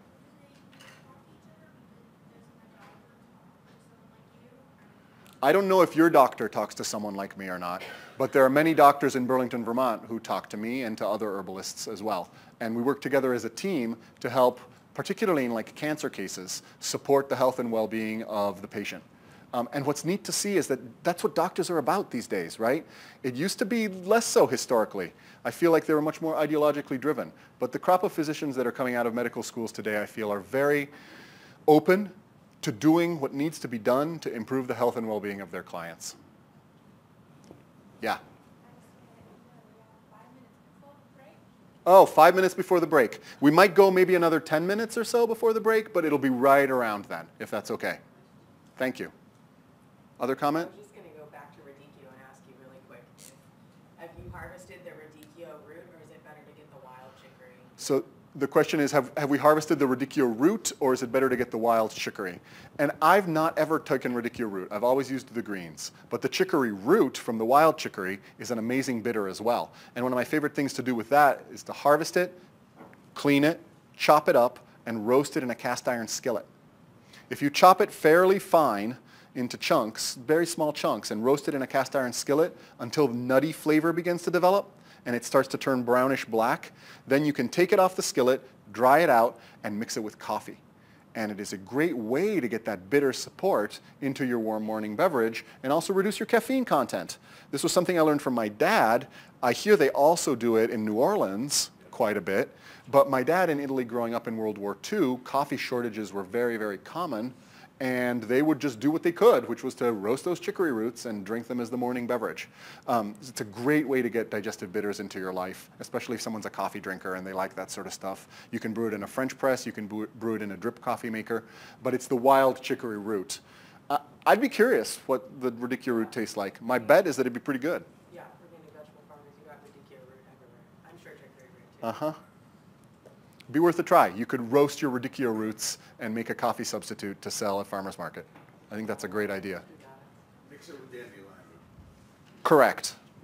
Yep. So you always brew that, and for a coffee, you would never just grind it up and stir it for like a cocoa? It would be gritty. If you stirred it, ground up chicory root into cocoa or into water, it'd be pretty gritty. You need to pass it through a filter or something like that. Or you're going to end up with basically the equivalent of coffee grounds in your mouth, which most people... Well, I mean, if that's your thing. I am not opposed. So the point was we can also add dandelion to the roasted coffee. And dandelion's got a little bit of a sweet or sour kind of flavor too, which not everyone is fond of. Chicory is a little more clean in terms of its bitterness. But dandelion root is like the quintessential herbal tonic. Every part of it, including the leaves, including the flower, are bitter. The root is the part that is most bitter. Right? And we harvest the root either in spring or in fall to make a bitter tonic like that guy with the Roundup in his yard. And the difference between spring and dandelion root has to do with the amount of photosynthesis that the plant did over the course of the summer. The fall roots are starchier. They're loaded with inulin and prebiotic starches, so they make, because it's slightly sweeter, a great tea. So if you're going to do that roasted dandelion root for coffee, fall roots are really good. When you make a tincture of fall dandelion roots, it looks like a latte. It's kind of brownish tan and totally opaque and cloudy, full of those prebiotic starches. Now, because of that, I wouldn't make a tincture, because alcohol can damage those starches if it's too high, and also you want large quantities of it. So the fall roots I like to make a decoction, meaning simmering that root for 5 minutes or so in water, and then drinking that tea as a morning beverage, maybe with a little cream or half and half if you're into that sort of thing. The spring root, because all the starches have been used to put out the new green spring growth, is starch poor. So it's much more bitter. And when you make a tincture of it, it's amber brown and it's much more clear than the tincture that is made with the fall roots. It lacks those prebiotic starches and it's much more bitter. So if you're trying to make a bitter tonic, the spring dandelion roots are the best. Does that make sense? All the starch reserves have been used as energy to put out new green growth in the spring, not much starch in the root, photosynthesizes all summer long, puts all those starches into roots for storage. You've got great prebiotic starch like inulin for your gut flora in the fall dandelion root. And as a result, fall does great in tea, spring does great in alcohol as a tincture. Is that the same for burdock, yellow dock, pumpkin? Generally, the roots are starchier at the end of summer. So I think that can be somewhat generalized. I wouldn't decoct yellow dock. It's going to be nasty to drink that much fluid. So it's one of the ones that I prefer as a tincture because it's just more bitter. But yes, generally speaking, if you want burdock as a bitter tonic, take it in the spring of its second year. If you want it as prebiotic starch gastrointestinal tonic, fall of its first year. Yeah. You just pour it over instead of making a concoction. You just pour it over and make a tea. You totally do. It's a little more gentle. It's not as bitter. It's not as full-bodied, but you totally do. And for me, again, trying to meet clients where they're at, what's going to let you get dandelion root into your life? If it's a complex multi-stage process that takes an hour every morning, and no, it's not going to work. But if all you have to do is put it in your drip coffee maker or your French press and it takes 2 seconds and it's already built into your routine, even if you get only 75% of the chemistry, I think the fact that you're getting some of the chemistry instead of 0, because the previous method is so complicated, makes it work. Okay. This is a very safe way to start with bitters. We don't see pharmaceutical interactions with dandelion. We don't see it aggravate ulcers or heartburn, which some of the stronger bitters can do and need to be used with caution in those cases. It's a great place to start for the bitter naive, okay? Yeah. You write about how bitters can help with heartburn and digestion. How do bitters aggravate? So because bitters stimulate, the question is that we talk about how bitters can help with heartburn, but how is it that they can aggravate heartburn?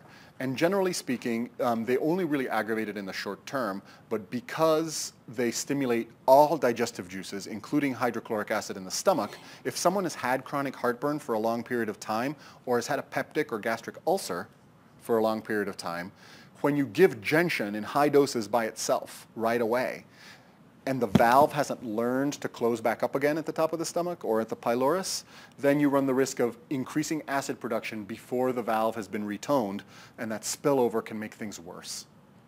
Does that make sense? So would you, maybe it's tough to go general with this early on. As a semi-general rule, would you say start with the food like DKO first and then go to the herbs? So the suggestion is, especially if someone has heartburn or ulcers or something like that, and bitters is the long-term fix for that person. Should we start more gently with dandelion greens or radicchio or small amounts of dandelion root before going into the stronger bitters? And the answer is yes. And it points to really having some compassion for the folks we work with and meeting them where they're at, starting with something gentle, introducing them to the bitter habit, and eventually moving a little bit beyond that into something stronger once their physiology has been able to tolerate it. But going in with lots of gentian right away for someone who has strong active heartburn might make them run for the hills. And again, you're going to end up with 0 herbs in their life as a result, unfortunately. I want to talk about milk thistle really briefly because it brings in the next piece of what bitters are really good for. Do you have a comment before that? I had a question about, you talked about toning of the valve. Yeah. And so what helps that? Okay. So there's a couple of cues for valves at the lower esophageal sphincter. Basically, all the gut is lined with smooth muscle, right? How is it that we poop? It's this thing called peristalsis, which is this muscle contraction wave that basically milks the poop out of our colon, right? But that doesn't just happen in the colon. It starts with swallowing. What is swallowing? Swallowing is muscles pushing the food down, right? And when you stretch the smooth muscle, the muscle behind it responds by contracting. So the first trigger for contraction of muscle in the gut is stretch. The next trigger, particularly in the valve, so the throat's here, right, esophagus, then we got the stomach, and this is the pylorus. After the pylorus, you have your duodenum, and then eventually your small intestine, and then the colon wraps around all of that. Here and here are two sort of, kind of like the anal sphincter, right, areas of particularly tight rings of muscle that can close all the way down to nothing. That's what we're talking about when we're talking about a valve. It's not actually a flopping valve like this. It's a ring of tight muscle, okay? So if that muscle is loose and floppy, material can spill up more easily. The 2 main cues, one is physiologic, the other is sort of reflex-based. The first cue is acidity itself. Hydrochloric acid stimulates that valve to contract, just the same way lemon juice makes your mouth scrunch up. Acidity causes smooth muscle contraction in the lower esophageal sphincter. So if you have heartburn and you take antacids, you're removing one of the major cues to get your valve to shut down. It's great for people who make antacids. Right? And what you find is that long-term antacid users, their valve doesn't work anymore. So anytime they eat anything and they lie back, it just all sloshes up into the throat. So this is the reason why sometimes folks take apple cider vinegar for heartburn, which seems totally counterintuitive, but is actually really good because it provides a gentle acidic cue to stimulate the closure of this valve. And that's direct, right? Hydrogen ions or protons on this valve cause it to contract, which is what acidity is.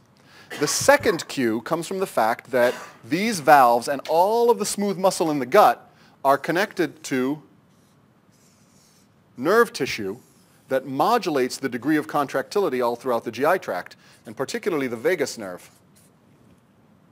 which is a division of the parasympathetic nervous system. The vagus nerve also stimulates the contraction of this muscle, the contraction of this muscle, and the ongoing peristaltic movement of the GI tract, which is why when you're under stress, your food either all leaves, right, if you're under severe stress, or just stops moving, right, and everything feels a little like stagnant, and you're burping and things are fermenting. Anyway, the vagus regulates the level of muscular contraction throughout the GI tract. And now on your tongue, if you apply something bitter, it sends a reflex to the brain that bounces back down via the vagus nerve and doesn't just lead to things like the pancreas secreting digestive juices in the duodenum, hydrochloric acid getting secreted, saliva getting secreted, and bile from the liver getting secreted, right? It also leads to greater tone in the vagus nerve, which means greater contractility in these valves.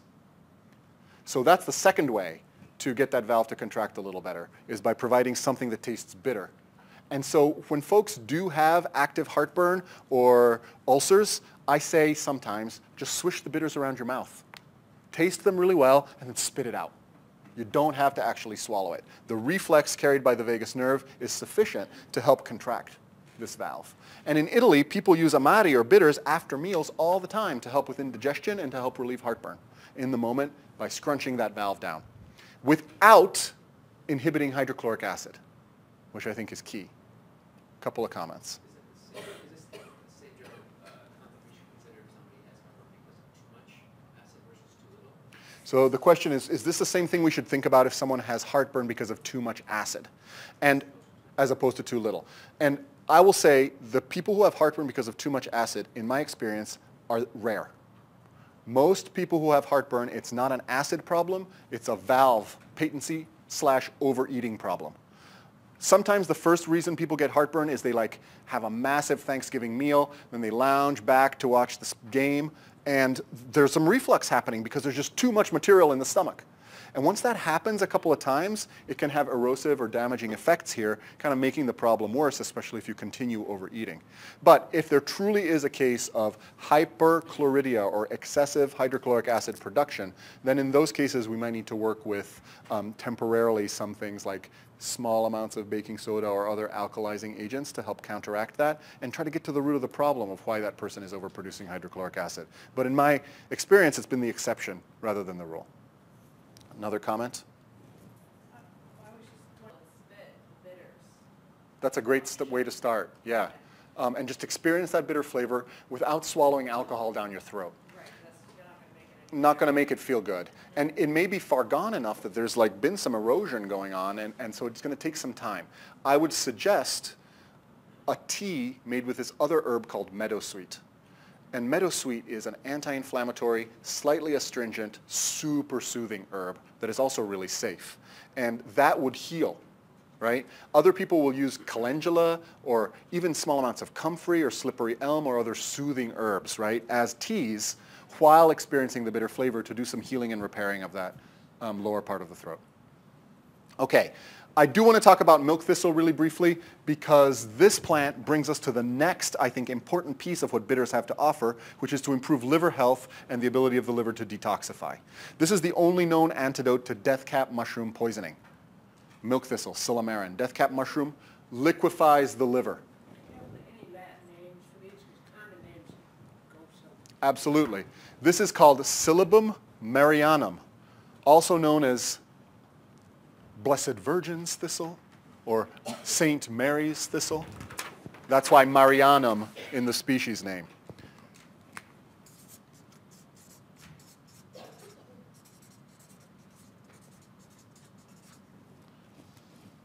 The seeds of this plant are traditionally used for liver health, but the leaves make a great digestive bitter and also help support liver health as well. I'll tell you, it's really, really easy to grow. I would say almost too easy to grow and considered a noxious weed in California, right? Because it's super spiky and takes over everywhere. But here in the Northeast, the growing season is short enough, at least in Vermont, that you can keep it pretty well behaved and it doesn't set seed everywhere and take over.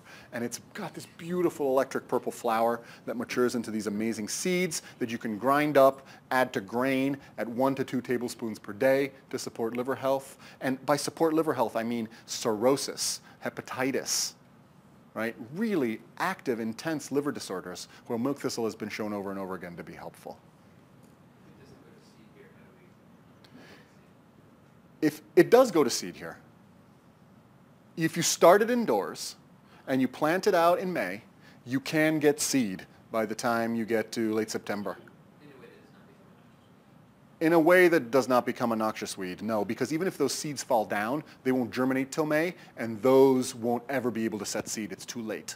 You have to start it early, indoors. Yes? If a thistle taking over a section of my old hay field, is it likely to be milk thistle, or is there a lot of different types? Milk thistle has these beautiful white splotches on the leaves that you can't really see. Most likely what we have here is bull thistle, right? And bull thistle leaves also make good digestive bitters if you've got a real thick pair of leather gloves that you can use to harvest those leaves. But the tincture is good, right? Because you can put it all in a jar, spines and all, steep it in the alcohol, and then strain it out through a fine mesh strainer, and you've got a great bitter tincture without having to deal with all the spines. Yellow dock is another really good bitter. This is a leaf of yellow dock with an interesting, anyone know what that is? I don't really know what it is, some kind of bug thing. But the root of yellow dock is a digestive bitter that is particularly indicated for people who are trying to get off stimulant laxatives if their bowel health is a concern. And bitters help regulate bowel health as well. So people taking laxatives, eventually their colon relies on the laxative to poop. And laxatives can become very habit-forming as a result. And so what we do instead is train them off of that using a plant like yellow dock that's also a really good digestive bitter. And I want to end with mugwort, which is the safer cousin of wormwood, both to recognize that it's a good digestive bitter that is a leaf rather than a root, but also bring us back, as wormwood's name suggests, to the use of digestive bitters to help rebalance gut flora and also deal with unwanted pieces of the gut flora, in particular with wormwood, helminths or worms. Wormwood, with its intense bitterness, was often used by herbalists to clear and flush out worms from the GI tract. Now, mugwort doesn't do that, but it's still a fantastic bitter, and we think part of the reason it's called mugwort is that it might have been used as a beer bittering agent before the English church passed the purity laws in the 1600s. Those purity laws say hops only shall be a bittering agent.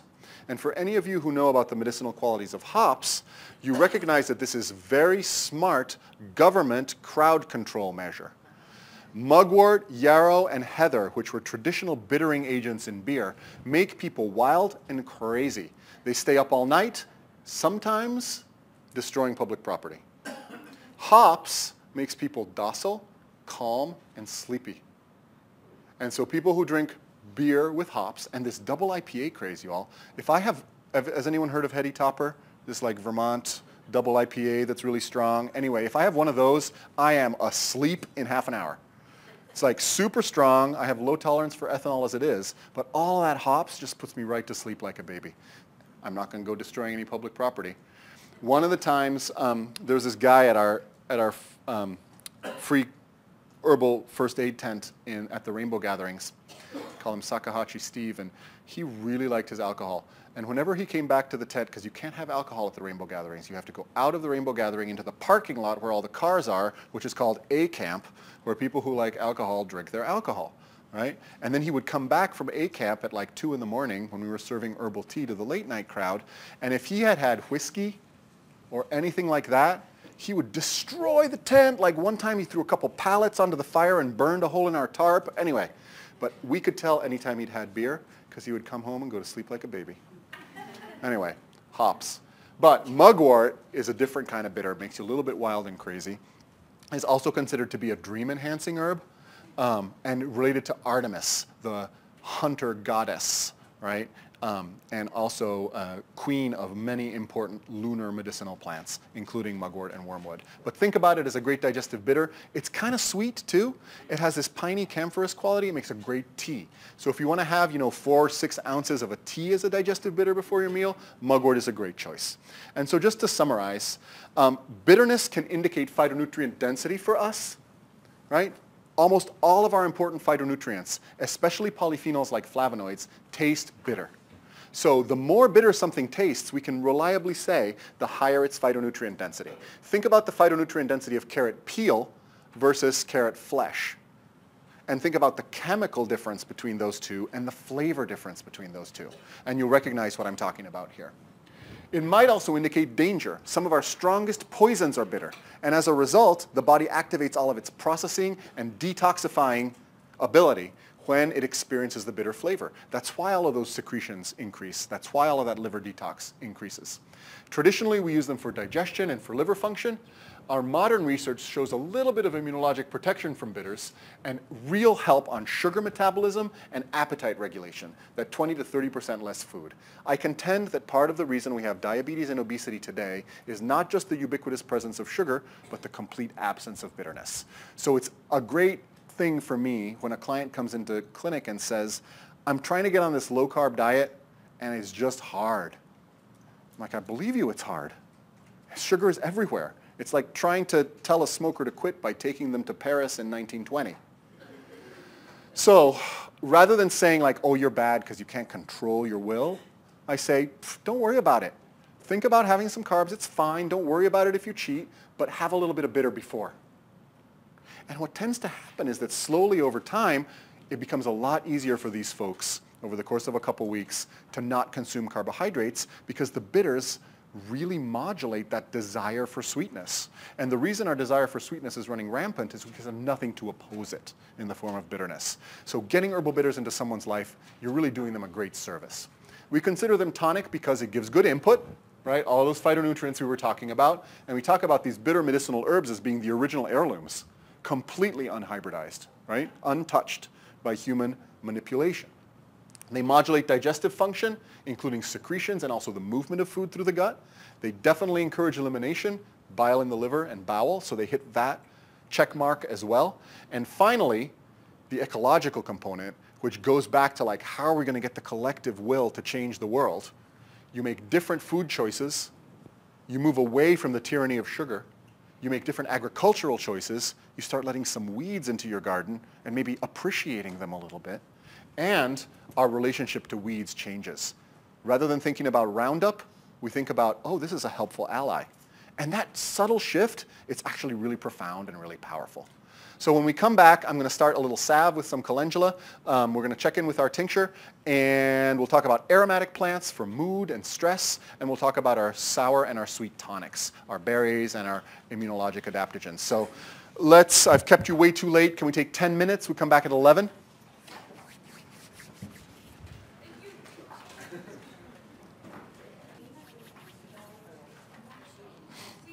Yo. Well, not really, but sort of. Yeah, these are some places you can go to. A Radical is the quote-unquote blog that I occasionally publish to. Much less now because I tend to publish a lot of my articles on herbal medicine on Urban Moonshine's blog, which you can get at urbanmoonshine.com. Okay. And you teach, right? Less so now than I used to. Oh, okay. Do you have any online modules? I have some online modules on phytopharmacology through the American Herbalist Guild and also through the Eclectic School of Herbal Medicine. And Mountain Rose Herbs recorded a bunch of videos of me like telling fairy tales. I forget what else. I'm sure there's other stuff out there. There's definitely, if you go onto YouTube, like NOFA talks that I've given and other things like that. I honestly don't know. I should probably keep track of it a little better. Okay. But Not like a course that's... well, if you go to urbanmoonshine.com, there's Urban Moonshine Herb School, and that's 16 hours of me talking about 30 or 40 different plants, basic preparation techniques, a lot of supplementary written material, and it is organized as like an intro herb course. Yeah, so you can find that at Urban Moonshine. This is where I occasionally post class handouts, like I'll post the handouts for this conference here. And this is just sometimes a place where I write about stuff.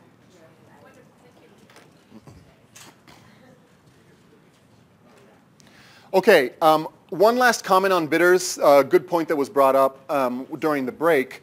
It's definitely helpful for us in terms of our relationship to food and sugar, to consume bitter plants. But I don't want to get us to the point where we're eliminating carbohydrates from our diet. I have really mixed feelings about that. Reducing the amount of carbohydrates we eat is probably a wise choice because we tend to consume more carbohydrates than we probably need to in this particular diet. And bitters can help with that. But I don't want you to get the sense that Paleolithic humans didn't consume starches because they consumed a lot of starches, both from roots and tubers and also grains. What I don't want us to do is have refined carbohydrates for breakfast, lunch, and dinner. Right? Moderate that a little bit, and bitters can certainly help. I don't want us to have dessert at every meal, right? Bitters can certainly help with that. Those are the types of habits that the clients I'm working with are trying to break. Yeah? I'm just curious, would taking like lemon juice have the same effect as bitters? The question is, what about lemon juice? Would that have the same effect as bitters? And lemon juice does have some crossover with bitters in the sense that it's acidic, so it can help astringe the valve. And it also is what we call a cholagogue, or something that stimulates the release of bile from the liver. So having lemon juice and warm water in the morning is a great way to kind of wake up digestion in a similar way. It doesn't have the same immunologic or digestive secretion function or sugar metabolism balance function that bitters do, but it is another great way to support digestion and liver health. So that's a great point. Thank you. Comment, yep? So this is a common question. What if we put honey in our bitter tea? What if we add sweetness to the bitter preparations that we make? Urban Moonshine makes this product called maple bitters, where we put a little maple syrup in there. We call it bitters with training wheels. But, you know, it's totally fine to do so. The point is that the bitter chemistry is still going to interface with the bitter taste receptors and achieve a lot of the goals that we've talked about. That said, if you can actually taste good bitterness fully, that's good too. But really, having looked at the history of bitter preparations across the world, and particularly in the Mediterranean basin, I find there's a general template for digestive bitters, and it doesn't just include bitterness. Usually what you see are three legs to the stool when you're talking about bitters. You've definitely got your bitter stuff, but then you usually have something that's aromatic or has a personality. Think about Campari, for example.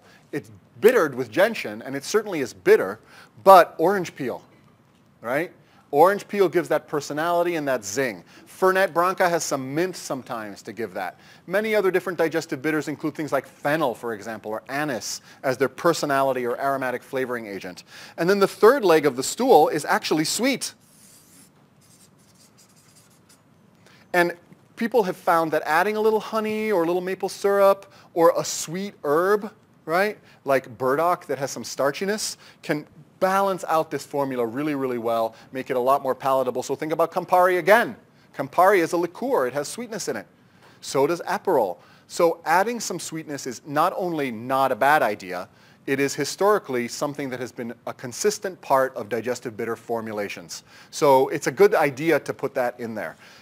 And if you taste it, the flavor evolves. Usually it's bitter, then you taste the personality, then it's rounded by sweetness, giving you kind of a satisfying end. And then after the sweetness dissipates, the lingering bitter remains. So next time you try some Campari or an Aperol Spritz, take a second to really give the full sensory experience a chance to evolve on your palate, because it's really pretty cool. And then that lingering bitter at the end is what, for me, is just like the most satisfying thing. Couple comments, yeah? So with Campari, is that effective as a pre-meal bitter? The question is Campari effective as a pre-meal bitter? Yes, it is. So, you know, I joke around how herbal medicine is coming to the mainstream through cocktail culture and cannabis, and I never thought that would have been the case. But, you know, I'll take whatever. Whatever. So yes, a little bit of Campari and some sparkling water is a great way to bring digestive bitters into your life. Yeah? Have you worked with anyone who is a hyper bitter taster, like has a DNA So have I worked with anyone who's a super taster, who has incredible sensitivity to bitterness and other flavors as well? And the answer is yes, I have. And these folks tend to be really, really sensitive to the bitter taste and tend to require substantially lower doses. And bitter takes up a smaller part of that formulation for their personalized digestive bitters. It so happens that Colleen, the former Urban Moonshine production manager that I was telling you about, is a super taster, which is great for us because she can pull out flavors in the raw material and like in the final products that like my palate, which is not very sophisticated, just can't do. So I love the super tasters, but you do have to be a little gentle with them on the bitter flavor. Coincidentally, it's also interesting to note that the bitter taste receptor has a range of different genetic isoforms to it that help us understand why certain people are more sensitive to bitter compared to other people. Also, kiddos have much greater density of bitter taste receptors on their tongue and in their guts than adults do. And we think that's because their metabolism is less able to detoxify poisons. They're smaller. A poison could have a more profound effect on them, so they want a stronger aversive response to any potentially poisonous molecules that taste really bitter. Eventually, the bitter taste receptor density goes down, and the kiddo says, wow, I don't think broccoli is actually that bad. Maybe. So can you talk about, on the note with the liquids and everything, when you're taking a lot of tinctures and you're wanting to like use a bitter tincture in the morning and like before every meal, how do you modulate just like not getting drunk? Or not drunk, but it's not, you know, for really Yeah. people that are really sensitive to alcohol but still want the benefits of herbs. So the question is, what about not getting drunk with your herbal tinctures and digestive bitters that you're taking 3 times a day before every meal? And also, as a corollary, what about people who maybe are trying to stay sober or are sensitive to alcohol for other reasons or can't consume alcohol for whatever reason, be it personal, religious, I don't know. And those are really good points. I will say most bitters are in this tincture form, blended along those formulation lines, are given at doses of about a half teaspoon. In a half teaspoon of a bitter preparation, there's as much alcohol as there is in a bottle of kombucha. If you're having 1 or 2 kombuchas a day, you can definitely get away with having 1 or 2 bitter doses a day at that low dose range. Now, Italians like to drink an ounce of bitter liqueurs after a meal. And you know, you do that a couple times a day, you definitely will feel an ethanol intoxication from it. So if you don't like doing that, my suggestion is to take a stronger tincture-based bitter rather than a bitter liqueur like a Barolo Chinato or an Averna or a Montenegro or some of these Amari that people take after meals, and mix like a teaspoon of a bitter tincture with some sparkling water instead. And you can sip that after a meal as a bookend to the meal and as a dessert alternative, and it's really effective. Now for people who don't like using alcohol, there's a couple of options. The easiest is to use apple cider vinegar instead of alcohol as your extraction base. So you can put bitter herbs into apple cider vinegar. They don't extract as well as they do in alcohol, but they extract okay. And then especially if you're dealing with heartburn and gut stuff, apple cider vinegar is not a bad choice anyway as a base. Then you have your bitter herb on top of that. That's decent, and it works well as a digestive tonic. The other option is to make a bitter formula like this and then to put it in a double boiler and simmer off until it's only about 1/3 of the original volume, and then replace with apple cider vinegar or replace with vegetable glycerin. And that provides a low, super low alcohol product for people who, for whatever reason, need to avoid it. Okay, a couple comments, yeah.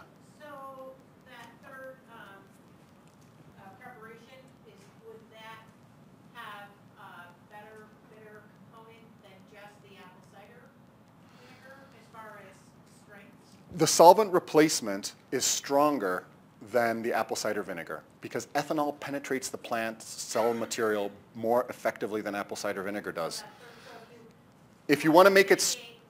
You know, a lot of alcohol, that third preparation is probably more effective. It's the strongest. It doesn't mean that steeping a bunch of gentian and ginger in apple cider vinegar doesn't make a very effective bitter thing. It does. But you get more complete extraction by using alcohol and then evaporating off the alcohol and replacing it with something that keeps the solution stable.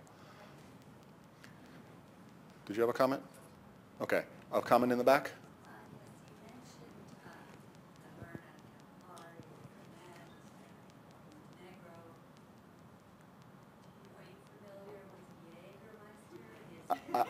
I am familiar with Jägermeister, and it is similar. It is similar. I don't mind it. A lot of people are very turned off by the strong anisey flavor. So to me, it's really, and it's bitter. It's also bitter, but not quite as bitter as some of those Italian Amati are. It's a little more on the aromatic side of things.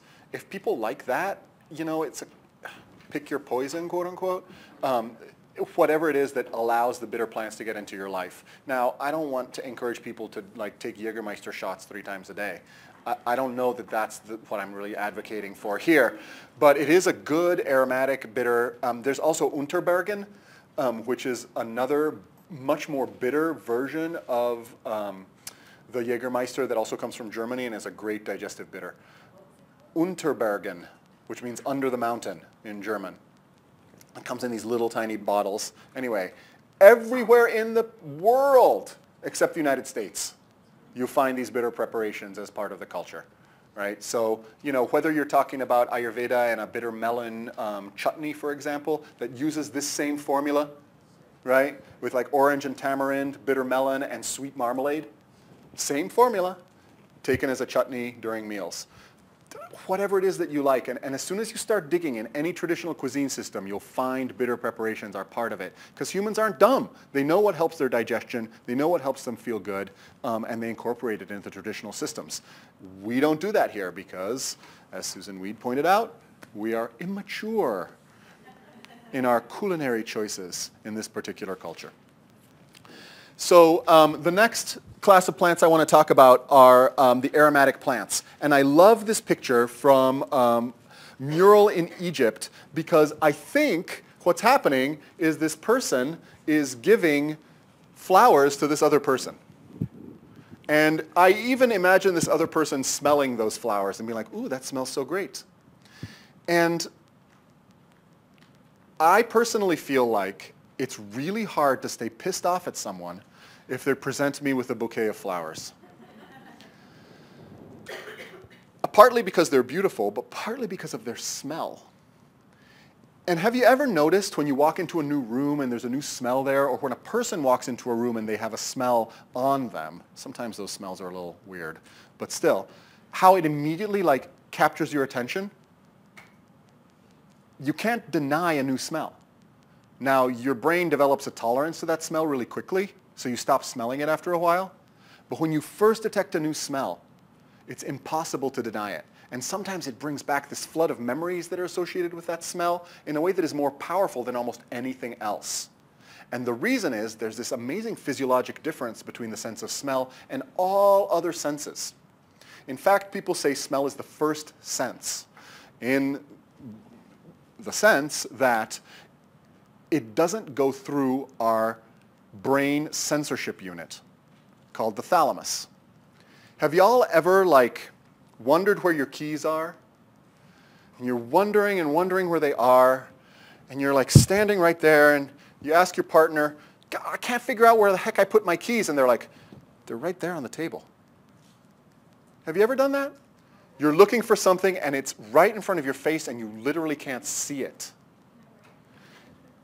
Our brain is constantly pruning sensory input from our consciousness because if we were truly aware of all the sensory input, we would be overwhelmed by it. We cannot handle all of the sensory input that's coming our way, from our clothes, right? From everything that's going on inside, from the sights and from the sounds. We have to tune that business out. Large amounts of it are tuned out. And the organ in our brain that is responsible for doing so is called the thalamus. It's in the central part of the brain in an area called the limbic system. And the thalamus takes that visual information that's coming to the retina that says, there are my keys, and it's saying, you don't really need to know that right now, for whatever reason. Smell goes directly to the olfactory cortex without passing through the thalamus. It is non-censored, it is uncensorable. So even though someone might be saying your name and you can't hear it because you're paying attention to something else, or your keys might be here and you can't see it, if someone puts a smell into your olfactory consciousness, it's undeniable. So what presenting someone with roses does, and experiencing that smell, is it brings them into the present moment, right there. No wonder perfumery is so associated with seduction, right? Because if you can create a smell that immediately takes people away from whatever it is they're thinking about and focused on that smell, which is what smell does, then bam, you've made an impression. You've made an impact. You have entered that person's consciousness in a way that fancy clothing or nice words or even touch might not be able to do. So smell is really powerful that way. It's considered the oldest sense. So if we have plants that have strong smells and we bring them into someone's room or into someone's life, which is really what the art and science of aromatherapy is all about, right? We're immediately bringing them into a mindful place by grabbing them by the consciousness and saying, hey, be here now. That's exactly what smells do for us. So think about how human beings use smelly plants. Strong smelling plants are used in almost all type of ritual and ceremony.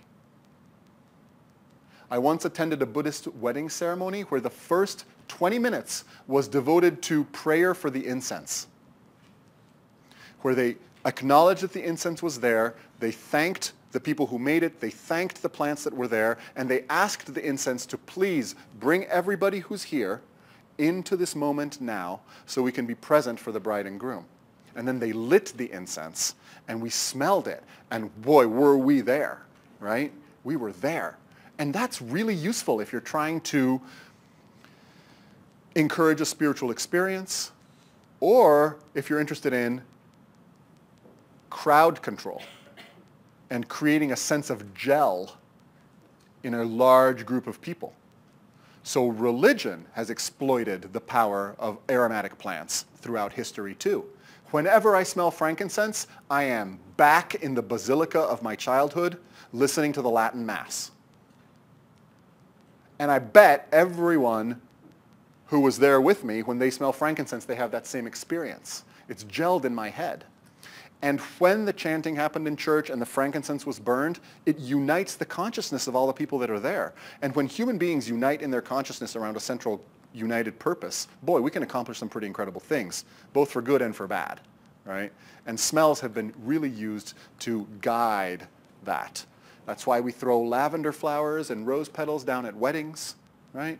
Traditionally, aromatic plants were used in childbirth, spritzed in the room, or used as aromatic washes for the mom.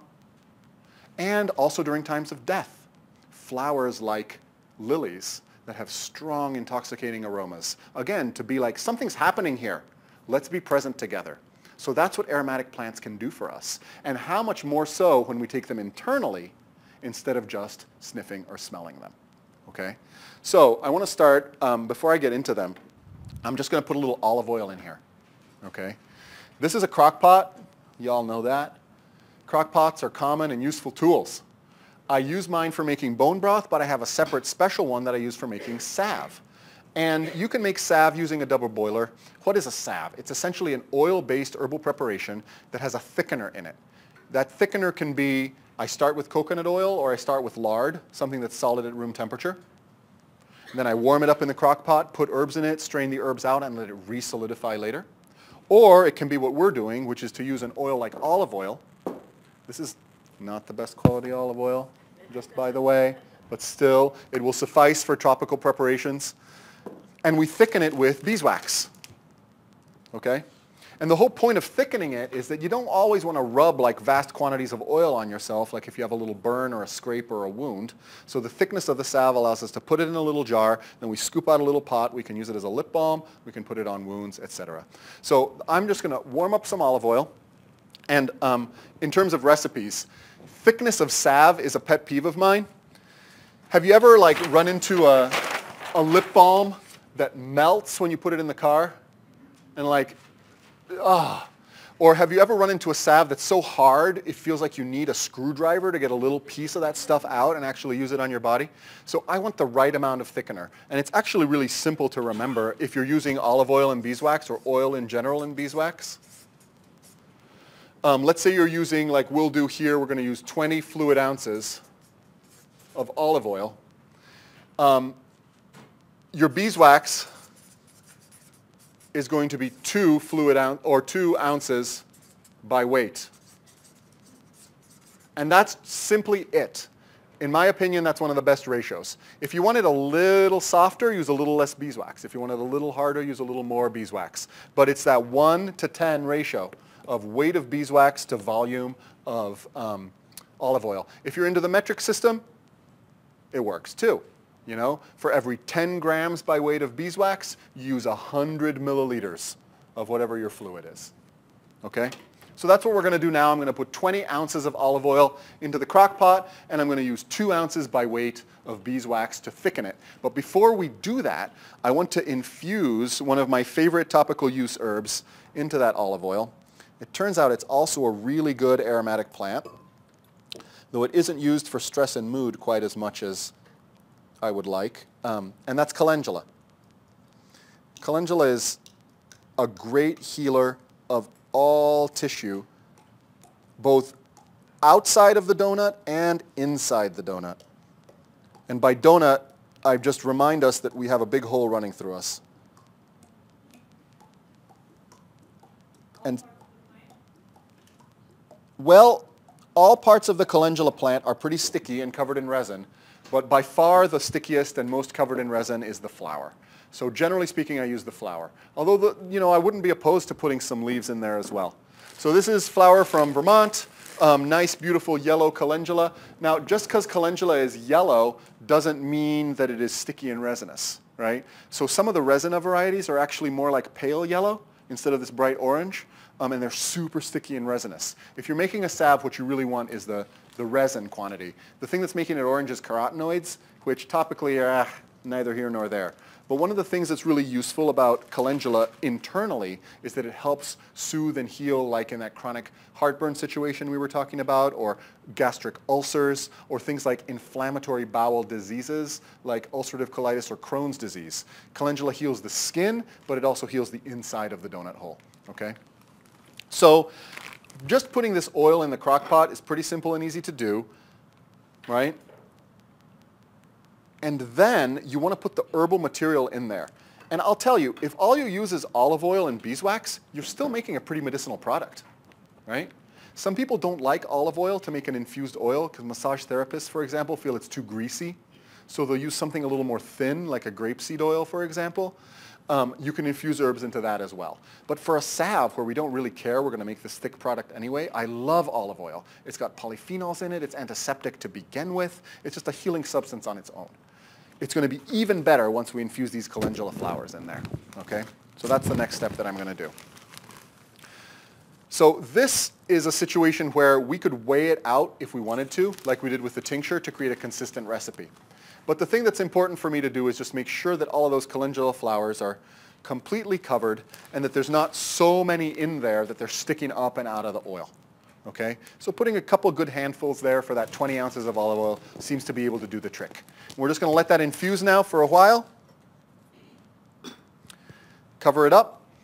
And the secret here that many people don't know about, and I could be wrong, probably a lot of you do, but you can put fresh things in there, and you can actually put tinctures into your oil base, both to make an infused oil or to make a salve. You can put super strong tea in there too.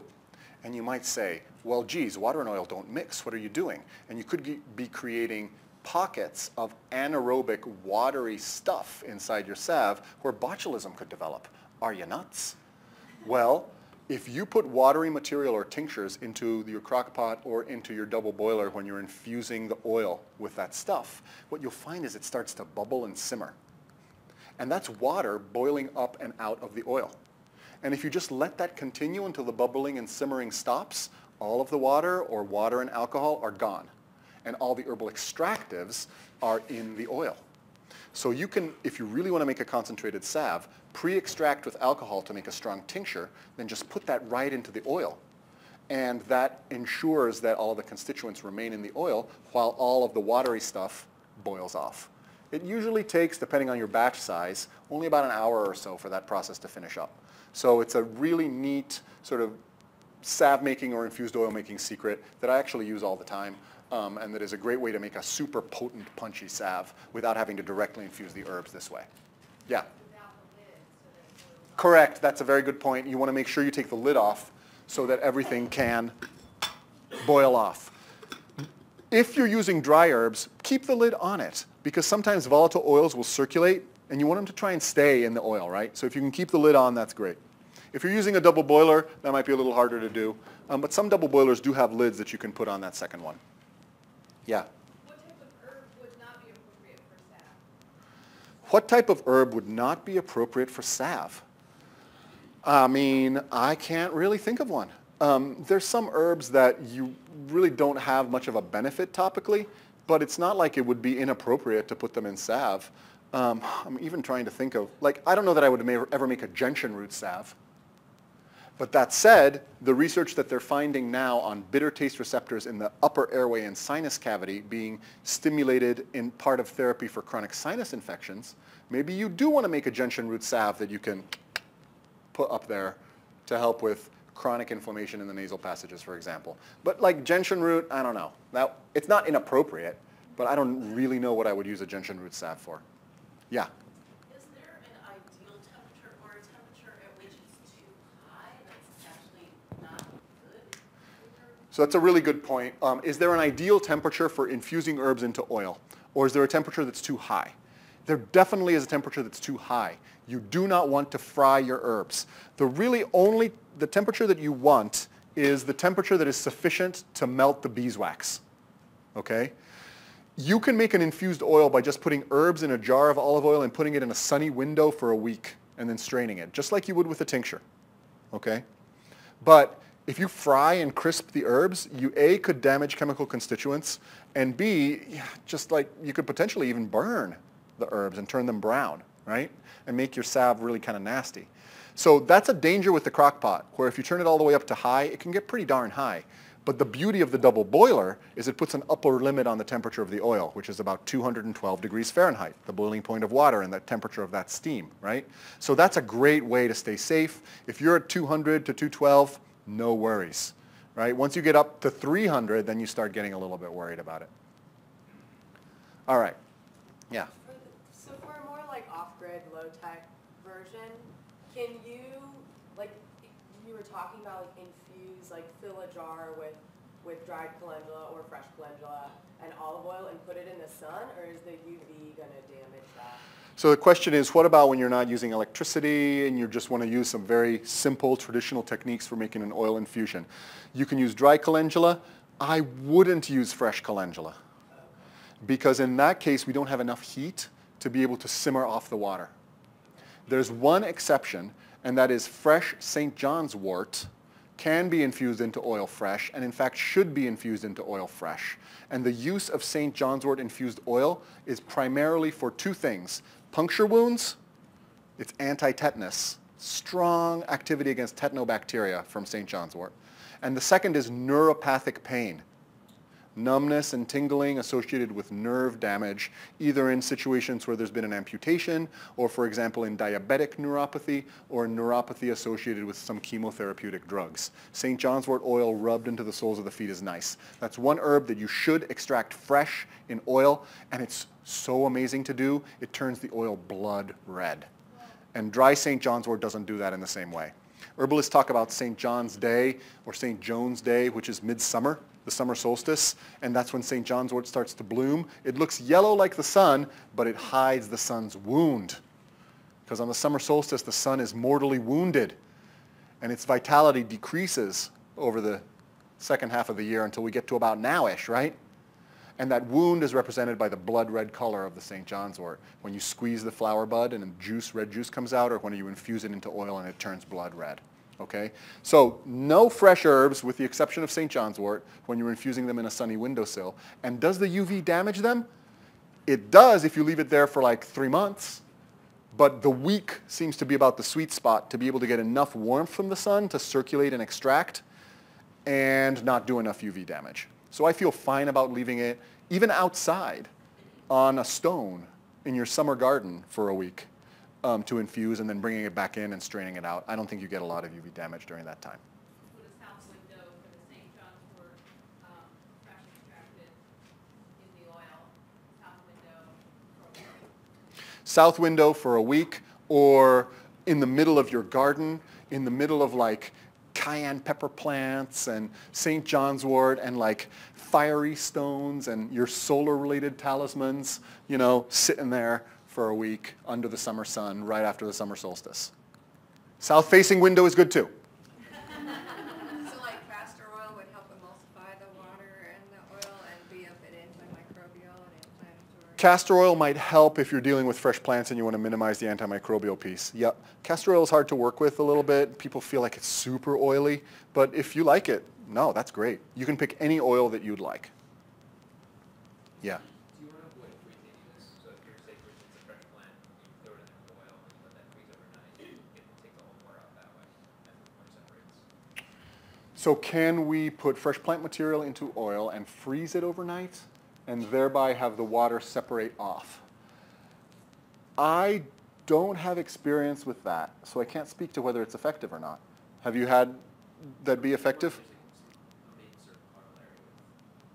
I don't know if freezing oil with herb water in it would actually, or if the water would just freeze in with all the herbs and like not come to the bottom, right? Because water should go to the bottom. It's more dense than the oil is. So I have used that process, but in reverse.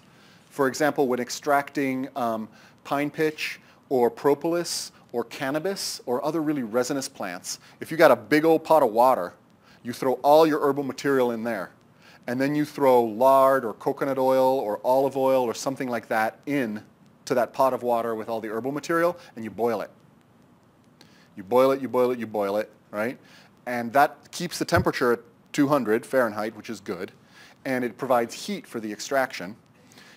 Then you take that pot of water, strain everything out, so it's now herbal extractives, oil, and water, and then you freeze that. All the oil and its extractives rise to the top and solidify, right? Or you don't even need to freeze it, you just need to put it outside and cold. So the oil solidifies, the water stays there, you poke a hole in the oil, you drain off all the water and throw it away, and you've got this amazing infused oil. So I've used that method, but I've not done the reverse, trying to separate water out of a mostly oil preparation. So I can't really speak to it. Okay, let's get into some, oh yeah. Is there any benefit to lard or other amazing things like rendered bear fat? And yes is my answer. We feel like there's better penetration into the human skin from animal fats than there is from vegetable oils. Now, it's not a lot better, but if we're dealing with osteoarthritis, for example, right, making a datura seed and boswellia unguent with lard is an amazing way to do it. As long as people don't mind, smelling like lard or smelling like beef tallow a little bit, which I don't personally mind. But a way to do that if you're vegan or vegetarian or you don't want to use animal fats is to use lanolin, which even though I don't think vegans can use lanolin, I'm not sure. But it is an animal product, but the sheep are not harmed. Or I guess it depends how you feel as a sheep from being sheared and things like that, but you're certainly not killed. So lanolin can be an animal fat-like product that can be mixed with vegetable oils to improve their penetration in human skin. All right, so a couple of aromatic plants that I want to share with you. The first is garlic. And I love garlic because it really encapsulates the two main things that aromatic plants can do for us. First of all, garlic kills freaking everything, except for white rot mold, unfortunately, the fungus that attacks garlic. But viruses, bacteria, fungi, including tinea fungus, responsible for ringworm and athlete's foot, all killed by garlic. It's an amazing broad-spectrum antimicrobial. It does a lot of amazing stuff on things like high cholesterol and liver health too. I won't talk about that. That's a little bit of a special thing that has to do with its tonic pungent compounds. But garlic's second major thing is its ability to cause what's called diaphoresis, or sweating, and to do what's called vasodilation, or opening up of the blood vessels. And as a result, we use garlic for high blood pressure. Okay?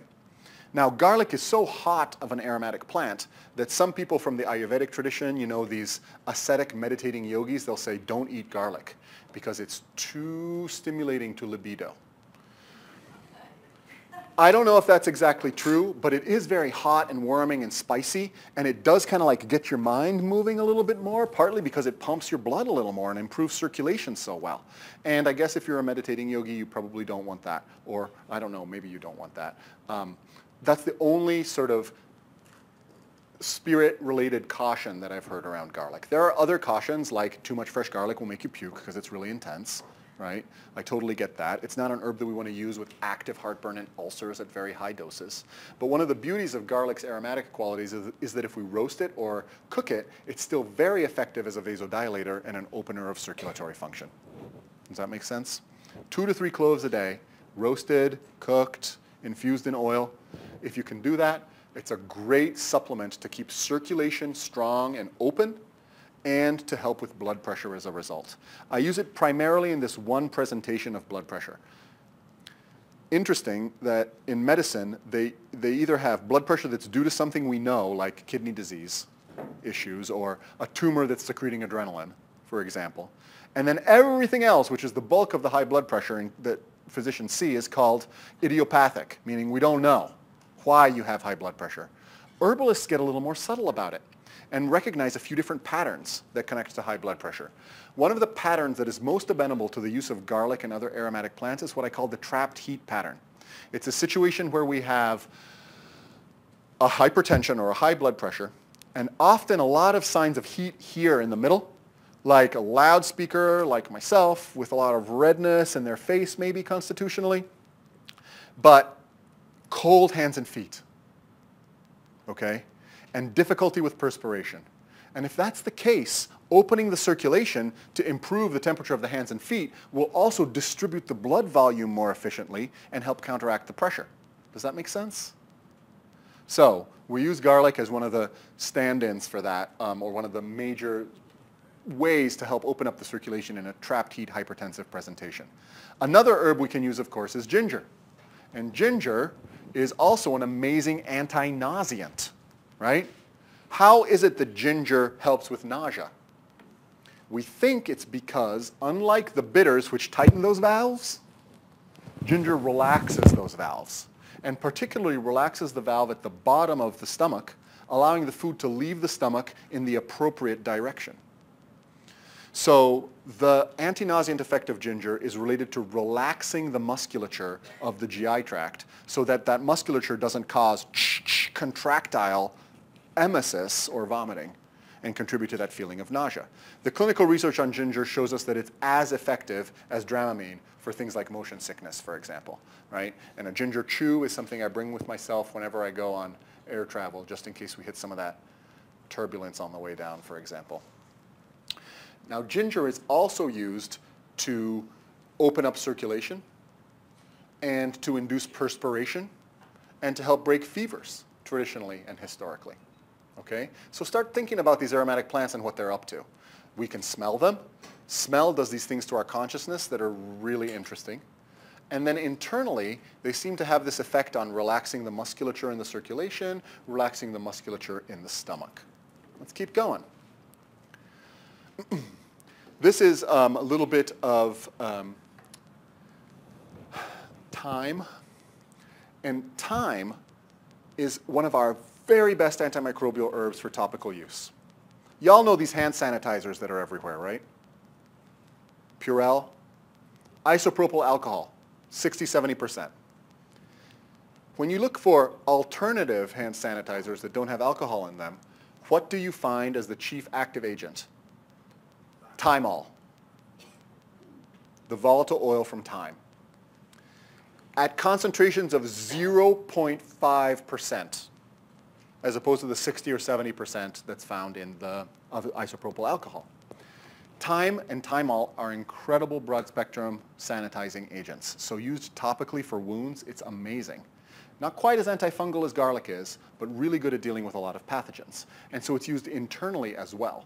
What's really neat about thymol, you see this with garlic too, is that the volatile oil is small enough, it's a monoterpene, so it's very, very volatile. So when you eat it and you absorb it into your bloodstream, one of the first places that it reaches is the lungs capillary bed, where gas exchange takes place. And there, thymol bubbles up and out of the lungs, evaporating out through the bronchial passages and coming out on your breath. The reason you have garlic breath after eating a lot of garlic is not because it's bubbling up from your stomach. It's because that garlic's volatile constituents are in your bloodstream and it's coming up and out through the lungs. As it does so, it's sterilizing the lung passages of any potential viruses or bacteria that might be present there. So thyme is used as a tea, but also as a steam, as an aromatic inhalant to deal with bronchopulmonary infection. Yeah? So is it true you can put a crushed clove of garlic on your feet, and then within minutes you'll taste it? Is it true that you can put a crushed clove of garlic on your feet and you'll taste it within minutes? I don't know about within minutes, but you will get some transdermal absorption of some of the pungent constituents and aromatic constituents of garlic through the soles of your feet or through the soles of the palms of your hand or anywhere else on your body that you might put it. And I don't know if it's minutes, but you should be able to get a little bit of a sense of it on your breath, but it's coming through your lungs, not through your stomach. And is the allicin, the crushing and the allicin, is that a component that you suggest whenever you're doing it, or? That's a little bit of a tangent, but yes, and it's a good thing to point out. When you're using garlic, you want to crush it or traumatize it as much as you possibly can. You don't need to chop it really neat and thin. Just like traumatize the bejesus out of it until it turns into a pulp. And then you want to let it sit for about 5 minutes. The reason being is that the pungent compounds require activation by an enzyme, and the pungent compound precursor and the enzyme are in 2 separate compartments in the garlic clove. Traumatizing it mixes the enzyme with the precursor, activates the pungent allicin, which is medicinal antimicrobial. So traumatize it, let it sit for about 5 minutes, then cook with it or eat it or infuse it or whatever it is you want to do. Rub it on the soles of your feet. Now, thyme is also used to induce sweating in a fever, as well as being antimicrobial. So some of the same qualities you see from other aromatic plants are also found in thyme. This is fennel, and fennel comes to us in a couple of different ways. I grew up eating the bulb of sweet fennel, chopped up and put into salad, again, maybe with some radicchio and a little bit of olive oil, and maybe something sweet like a pomegranate seed, right? Look at what you're doing when you do that.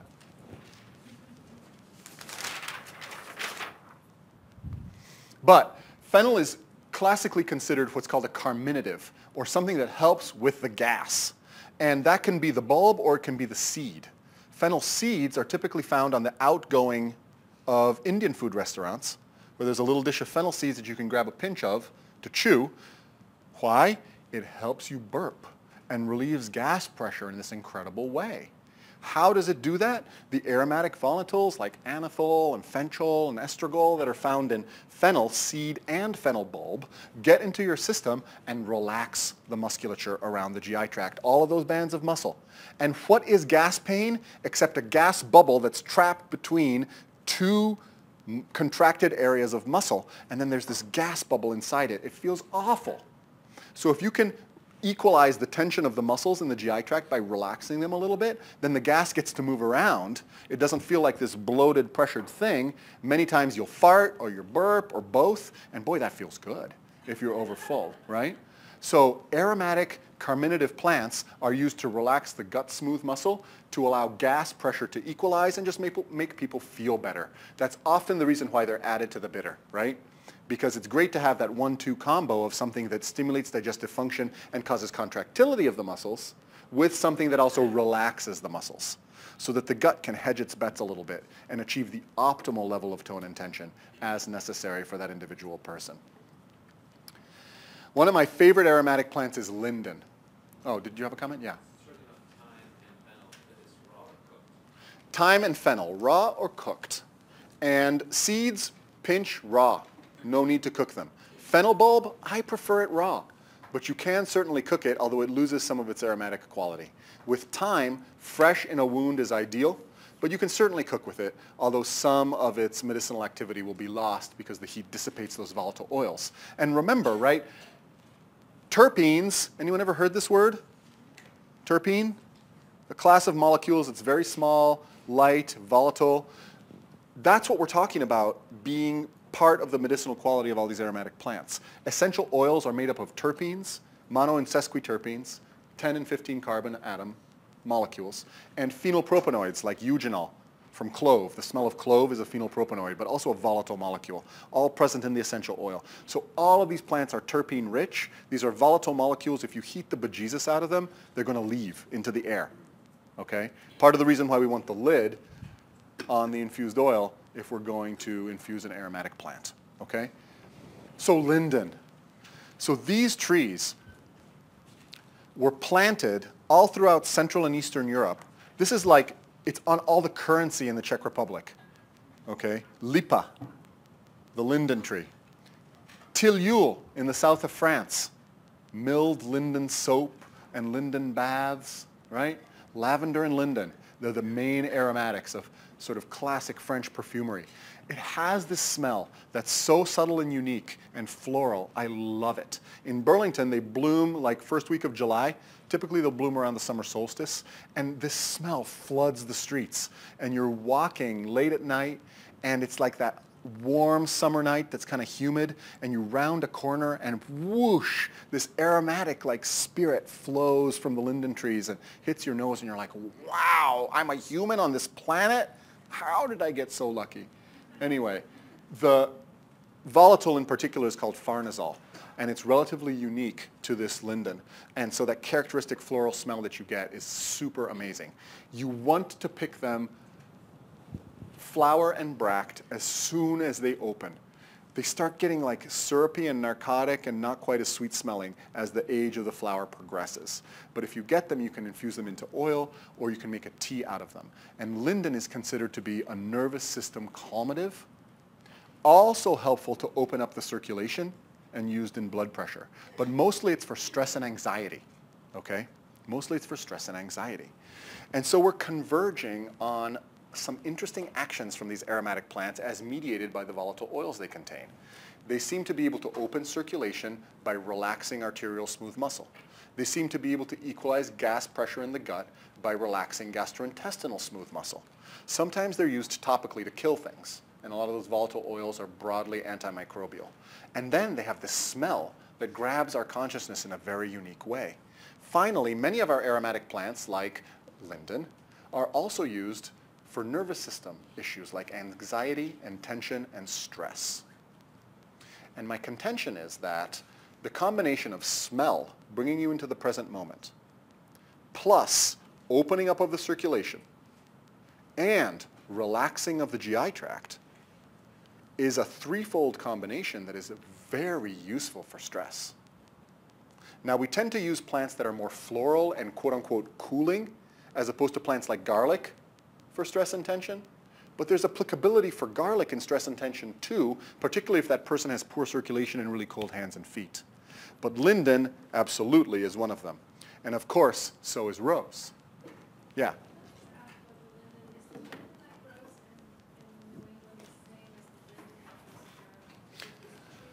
So the question is the linden that grows in New England the same as the linden that grows in Europe? And there are a lot of species of linden. There's a hybrid version of Tilia cordata and Tilia platyphilus that's called Tilia cross europea. And that's the little leaf linden and one of the most commonly used ones. But we also have Tilia platyphilus, which is a commonly used species of linden that is really good, that grows here. There's the American basswood, Tilia americana, which is native to here. Its flower doesn't smell quite as good. And my problem with the American basswood is it grows to like 100 feet tall. You can't pick the flowers even if they did smell good. But the smaller linden species of Europe stay more manageable, and you can climb them and get into those flower branches really easily. And finally, there's a third one that I really love called the silverleaf linden, or Tilia tomentosa. And it has these big, beefy, delicious smelling flowers that last for a really long time. And you can usually find those around here too.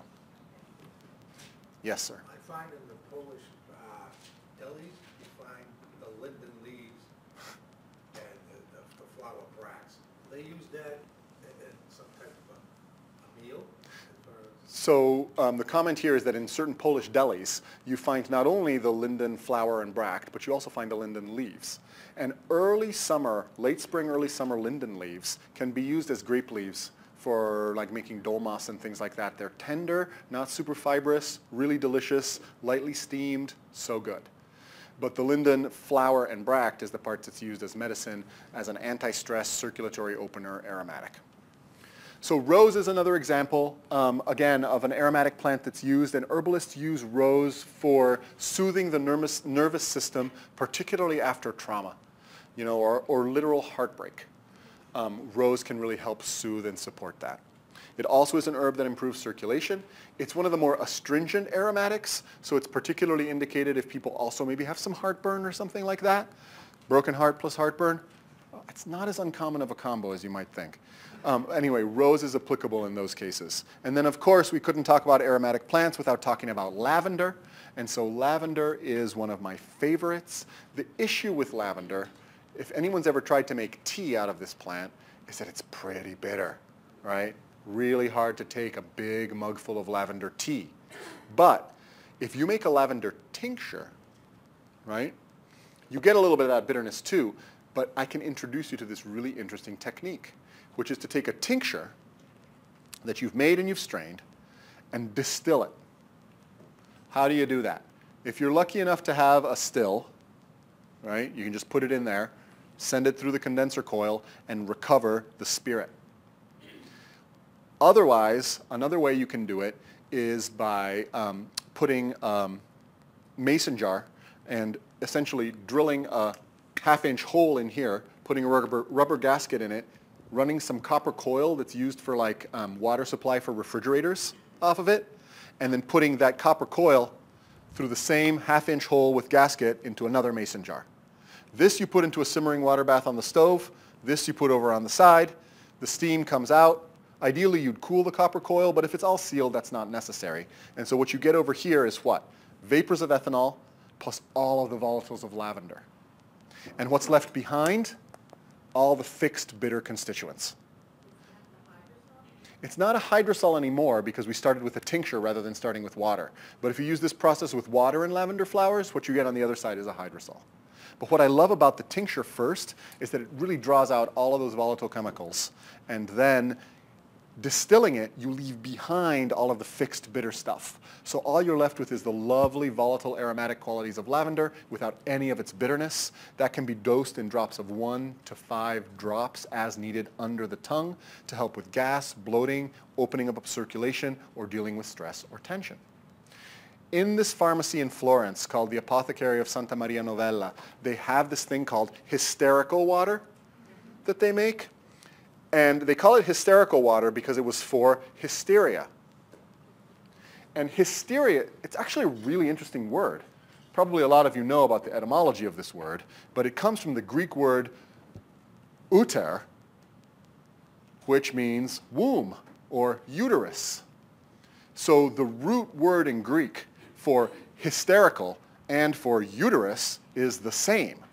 And the reason for that is that people with uteruses were thought to be the hysterical ones, right? People without uteruses are certainly very unemotional and rational people, right? And that when the uterus was acting up, that's when you got uterusy or hysterical. Very interesting stuff. And it was thought that what you needed was something to calm your uterus down. Now, I'm really going to push back against that, pseudoscientific medical theory because it's totally not true. But nevertheless, it does point to the fact that stress and tension, which we might put under the rubric of hysteria, anxiety and frazzledness, can be ameliorated by aromatic plants. But it's not because they do something magical to the uterus, though they do. It's more because they open and relax the circulation, and they relax the musculature of the GI tract, and they smell really good, so they bring us in the present moment. All of these things are anti-stress. All of these things promote relaxation. Now, on the uterine tangent, it's really interesting, right? So aromatic plants are infused into oils, and they're used for people who are experiencing menstrual cramps topically, rubbed on the lower back or rubbed here in the pelvic area of the abdomen. Those volatile oils relax smooth muscle. So if you've got a cramping uterus that's giving you some distress, relaxing that muscular contraction makes it feel better. right? So aromatic plants have always been used topically, as well as somewhat internally, to help with things like menstrual cramping. And maybe that's where they got this whole uterusy thing. I'm not sure. But what's fascinating to note is they're completely contraindicated in pregnancy. No thyme in pregnancy. Maybe a little bit of fennel, but some of our stronger aromatics like clove or even tulsi, you don't want to use in pregnancy. Really high doses of garlic, not okay in pregnancy. Ginger might be an exception to that, right? Which is really good for morning sickness and has been used safely. But our stronger aromatic plants can actually initiate uterine contractions in a pregnant person, which is not what you want to do. Does that make sense? So let me, what's that? Correct. Yes. No, I'm talking about week 15. Now, let me just finish this thought, and then I'll take a couple of comments. The point is that these volatile oils, has anyone ever put tea tree oil in their eyeball? You laugh. Why? It would destroy your eyeball. It's super painful. Why is it that these aromatic plants' essential oils kill bacteria and viruses and fungi? They melt them, right? These monoterpenes are so oily and so penetrative. What's turpentine? It's the distilled spirit of pine trees. It's essential oil. It thins paint. It acts as an industrial solvent. This stuff is intense when it's concentrated, okay? So small amounts even are somewhat irritating to muscle. So if a muscle is relaxed to the max and you apply some volatile oil to it, even in small concentrations, it actually stimulates it to contract a little bit. Then after that, you get a relaxant effect. And that comes, we think, through mild blockage of what are called calcium channels. These calcium channels are important for making that musculature contract. If you've ever heard of the drug calcium channel blockers for high blood pressure, you'll see that mildly blocking calcium channels with aromatics can be useful for blood pressure. So you get this initial sort of spasmogenic, irritative effect, and then you get this prolonged relaxant effect. The initial spasmogenic effect doesn't matter much if someone is experiencing uterine cramping. The uterus is spazzing out already, right? What predominates is the relaxant secondary effect. You get that? Now, if you're pregnant, the uterus is totally not spazzing. In fact, it's relaxed and stretched out. And small amounts of something that might trigger a little irritation, even if it's followed by relaxation, might be enough to get that uterus triggered into contracting and causing miscarriage. And that's what we don't want. So it's this biphasic time response that comes from these aromatic plants. At first, a little initial spasmogenicity, then that's followed by relaxation. So essentially, it takes the musculature inside the body and stretches it out like a rubber band a couple times, and then lets it find its own optimal tension level. So what I talk about these plants doing is restoring neuromuscular tone to our insides. And the brain actually perceives that as a situation of low stress. And that's how they end up having positive effects on things like anxiety, stress, and nervous tension. Okay, there were a couple comments. Just a friend of mine wrote a book about infertility and like increasing fertility through diet, and she specifically says overdoing ginger is a problem. So the comment is that overdoing ginger in pregnancy might actually be a problem. Yeah, she said for contraction. Small amounts of ginger relieve nausea for things like morning sickness. But yes, if you overdo it, you might be exposing a super stretched out, non-contractile uterus to an amount of volatiles that is enough to get that uterus to start contracting. So that's a good point. You have to be careful. Yes? A lot of the herbs that you mentioned to avoid during pregnancy are exactly the ones that otherwise we use to treat sickness or illness, flu, cold. Uh-huh. What would you use instead? So the question is, if some of these herbs like thyme, which we use for treating bronchitis or flu or colds, can't be used in pregnancy, what types of herbs can we use in pregnancy to deal with those types of things? And pregnancy is tough. And usually I like to have a conversation with a midwife who's experienced in the use of medicinal herbs because I'm not a pregnancy specialist, I've never been pregnant, and I don't really it's not my main field of expertise, so I love to consult with someone who has more experience than I do. But that said, you can use strategies like elderberry that bolster immune function and have antiviral effects but are not contraindicated in pregnancy. And you can even use echinacea, believe it or not, which seems to be safe in a pregnancy situation if you'd like. So using the strong volatile oil-based antimicrobials or the berberine-based antimicrobials like barberry and golden seal, that's not okay. But you can use some other immunologic tonics or antiviral herbs like echinacea or elderberry if you want. Or you can use things like hot compresses of ginger on the forehead, or ginger rubs on the back, right, close to the lungs, keeping them away from down here. And that can give you a way to get some of those aromatics to that local area, not necessarily because they're antimicrobial there, but because they relax and help with breathing maybe. Could that go on the chest too, a hot compress? Could a hot compress go on the chest? Yes. Yeah, I mean, you don't want to use tons and tons. You don't want to use neat essential oils. But if you're using a whole herb like ginger or even thyme applied as a compress on the chest during pregnancy, that's okay. You just don't want to drink lots of that tea internally if you can help it. Yeah. And if you decided you did want to induce, stop the pregnancy. Stop the pregnancy. Yeah. So Be safe. herbalists, I will say this, historically, the herbalist served often as overlapping function of midwife. Often in the past. And in many cases, herbalists were called upon for, I don't have a better word for this, abortifacient herbs. Herbs that would terminate a pregnancy. That's a risky strategy. Partly because many of the herbs that are abortifacient, like mugwort or wormwood or yarrow, contain volatile molecules and other components that are also teratogenic, or causative of birth defects. Which means that if you don't successfully terminate the pregnancy, you could harm the embryo or fetus without actually terminating the pregnancy. So I'm really reluctant to make any recommendations around the use of herbs for abortifacient purposes, except to say that historically, that's definitely something herbalists would do, and there definitely are preparations that will cause the expulsion of an unwanted pregnancy that are based in medicinal plants. I don't want to offer any advice in that regard right now. It's a very personal question, and it's something that should be done through intimate work with an herbalist, ideally an herbalist who has experienced pregnancy, working one-on-one. Can you capture lilac? Oh man, the question is, can you capture lilac? I struggle with capturing lilac. It's so hard to do. You can make a tincture of it, you can make an infused oil of it, it doesn't smell like anything.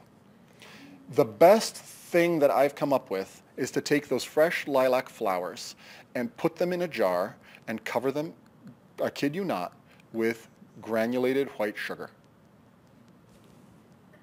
For some reason, it dehydrates the lilacs really quickly and draws the traces of volatiles that are present in the lilac into that sugar.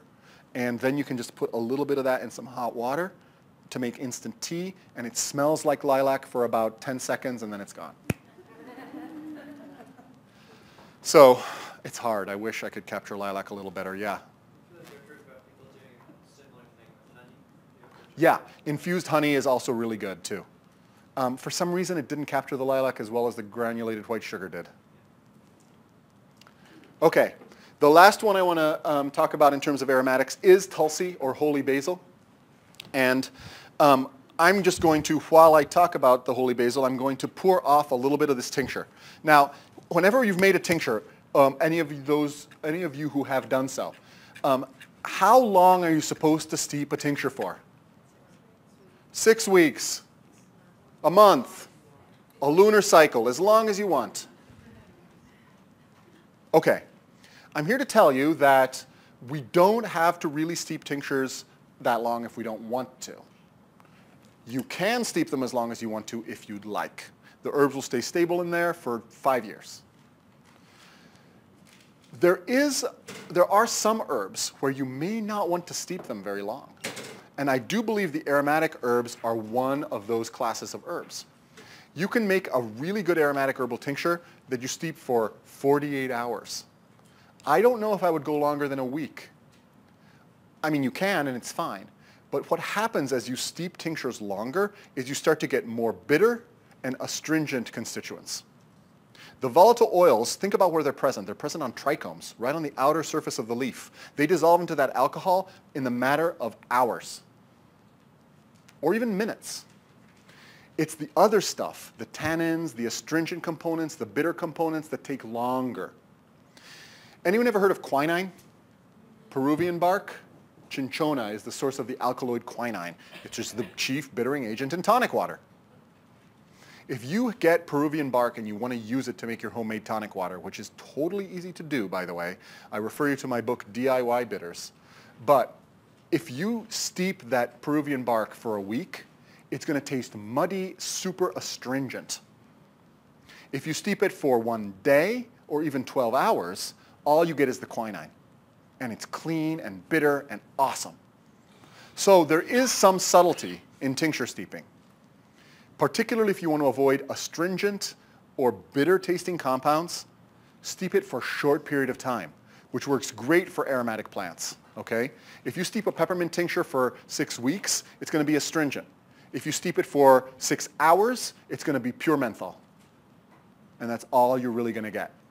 Does that make sense? Yeah. Are there medicinal properties in those alkaloids that are something that you potentially would like to have for a different condition? So we're talking about using thyme, not the herb, but the fourth dimension, to fractionate the chemistry of the plant.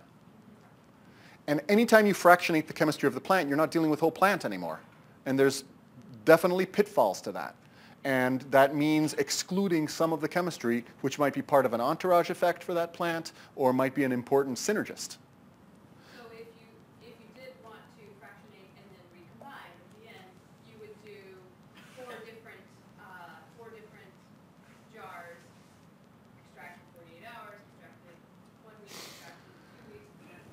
If the point is, like, could you have 4 different jars? One is only extracted for a day, one is extracted for a week, one is extracted for 2 weeks, one for a month.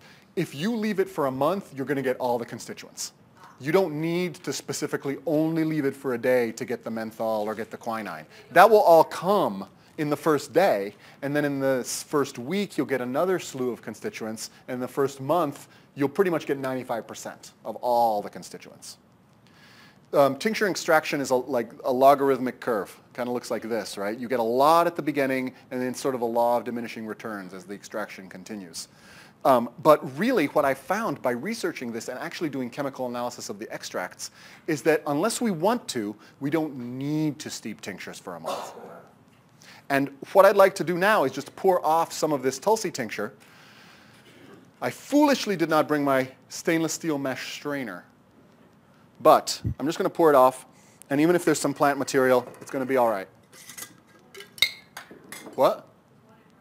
Oh, that's okay. Just, you'll have to bear with me even if there's some plant material in here.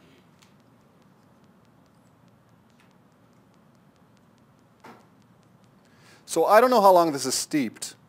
Maybe like 2.5, 3 hours? Not much more than that. This is Krishna Tulsi. So it's green. Has an interesting smell. If you feel brave, right, feel free to pour a little bit into a glass that you might have, or even just into the palm of your hand. Remembering that it's 150 proof. But let's pass it around and get a little sense. What you'll notice is eugenol, that clove-like smell, along with a lovely mintiness and almost basil-like quality. What you won't notice is any astringency at all. And if you were to steep this for a month, it would be astringent. It would be darker, it would taste a little stronger, but you'd have a lot of tannin and a lot of the organic acids. Now those are still useful material to have in a tincture. But if all you want is the aromatic quality to deal with stress and tension and anxiety, you don't need to steep your tincture for a full month. Does that make sense? Okay. So just to summarize our aromatic plants, they often have a strong antiseptic quality.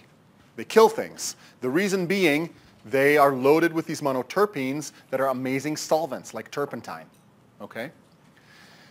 They modulate spasm, tension, and mood all across the physiology. So all our aromatic plants, they make you burp, they help you fart, they make your gut more relaxed, they open up the circulation by relaxing arterial smooth muscle. Those are all common things. And so if you look at the old herbals, aromatic plants are used for fever, they're used to encourage sweating and perspiration, they're used for GI tract gas and bloating, and they're used for stress and nervous tension, okay? So the traditional uses are to burn them or to just sniff them or to make hot teas for perspiration, because of course a hot tea will synergize with the aromatic vasodilative qualities. Our modern research is looking at their support for cardiovascular health and for stress and mood. If you looked at research base for lavender, for example, it's extensive on helping modulate things like anxiety and nervous tension and stress. We also can use them topically as well as internally, and massage therapists know that aromatic oils added to a massage oil is really good for opening circulation to muscles and relaxing tension in muscles, okay? I find them tonic because they are modulators of the level of tension in the smooth muscle across the body, stretching out that rubber band and helping it find that optimal point of tension. This information, we talked about the vagus nerve, right? The vagus nerve is not a one-way street. It does not merely take information from the brain and send it down to the body. It also takes information from the body and sends it up to the brain. And where in the brain does that information go? It goes to the hypothalamus, which is just under the thalamus, which is part of the limbic system. That same place that is immediately activated by the perception of an aromatic smell. So the synergy of information coming up from the body, which says level of tension, low. The perception of a smell that brings you into the present moment, those synergize to help us release stress and the perception of stress, making us feel less anxious and less frazzled. And when taken consistently over time, they have this great rebalancing effect on our perception of stress. So where adaptogenic tonics are used long-term to change our hormone response to stress, aromatic plants are used short-term in the moment to help with feelings of tension, frazzledness, lack of focus, and anxiety. And they work pretty quickly for that purpose without being psychotropic. That's what I love. It's like we're tricking the brain into feeling non-stressed by relaxing the internal tension in all of our smooth muscle, rather than working on the neurotransmitters or whatever. Does that make sense? I think that's a great sneaky way to make people feel more relaxed. Work on the soma and the psyche will follow, because of course they're really one thing. Okay? So any questions or comments on that? Yeah. You mentioned that right now there are no tannins In the Tulsi tincture. Yeah, tincture. That brings back to what you mentioned earlier. When things are standardized, in my opinion, it's single extract. Were you missing something by having aromatics and not tannins? So the question is, are we missing something by having aromatics and not tannins? And yes, we are. We absolutely are. But, so Tulsi is also known as an anti-inflammatory and as an adaptogen, an inhibitor of the COX-2 enzyme, which creates series 2 prostaglandins. That's not happening from the volatiles. So if that's what you're after, this tincture ain't going to do it, because it's the phenolic acids and some of those other later eluting constituents that are responsible for that, right? But if you want something that helps relieve stress and tension, can be mixed into a cocktail, can be mixed with aromatic, can be mixed with sparkling water, for stress and anxiety purposes, this tincture is great.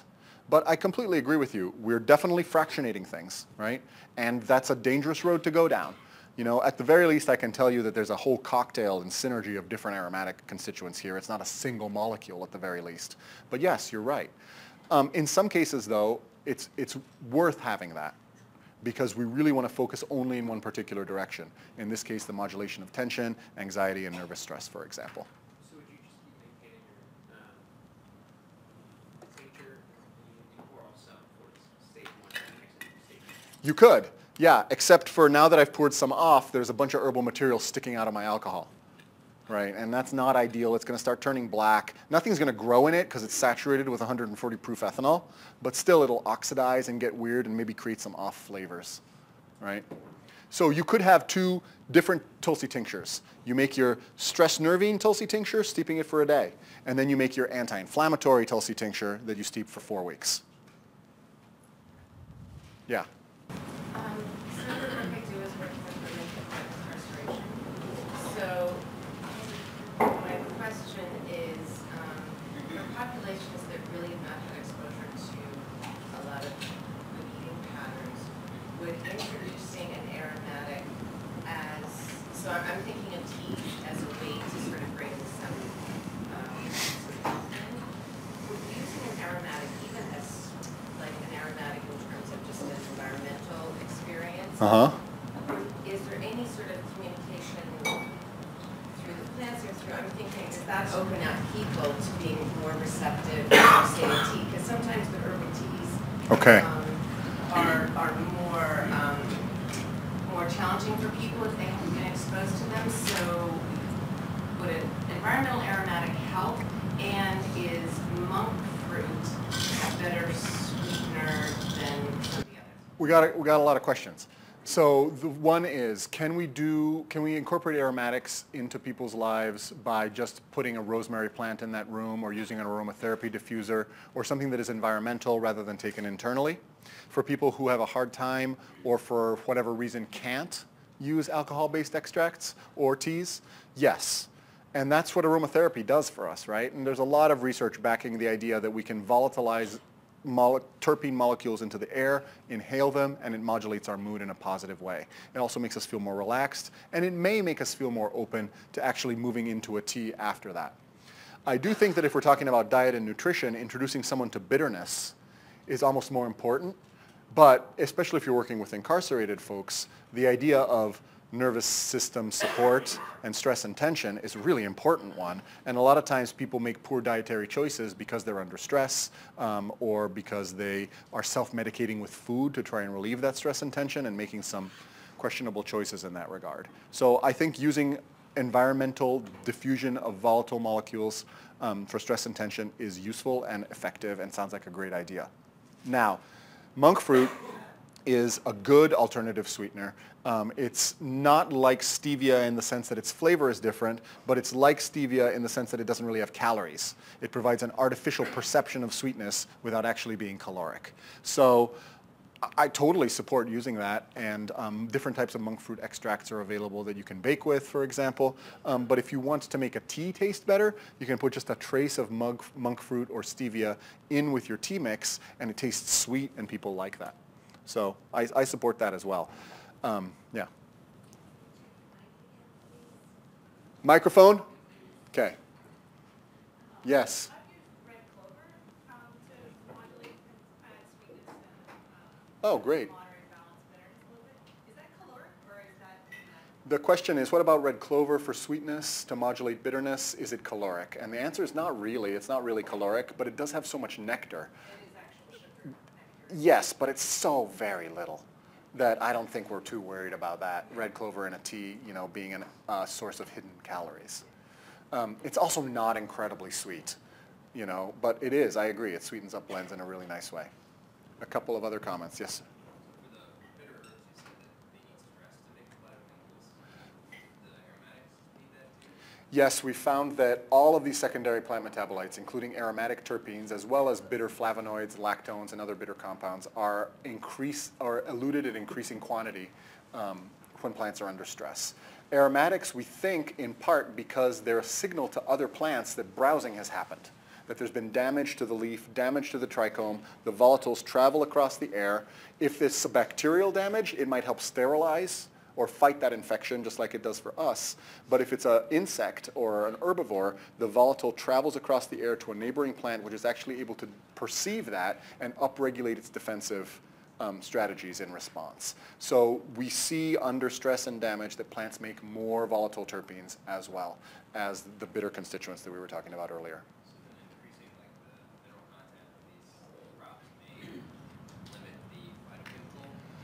Increasing the mineral content may limit the phytochemical. I can't speak to the mineral piece. I don't have data on the tip of my tongue there. What I can tell you is that reducing irrigation and reducing nitrogen while maintaining carbon does lead to greater secondary metabolite production. And that science, I would say, is conclusive, and there's a huge body of evidence showing that simple, like drought stress, dramatically increases the production of secondary metabolites, including aromatic volatiles and bitter tasting compounds. Yeah, thank you.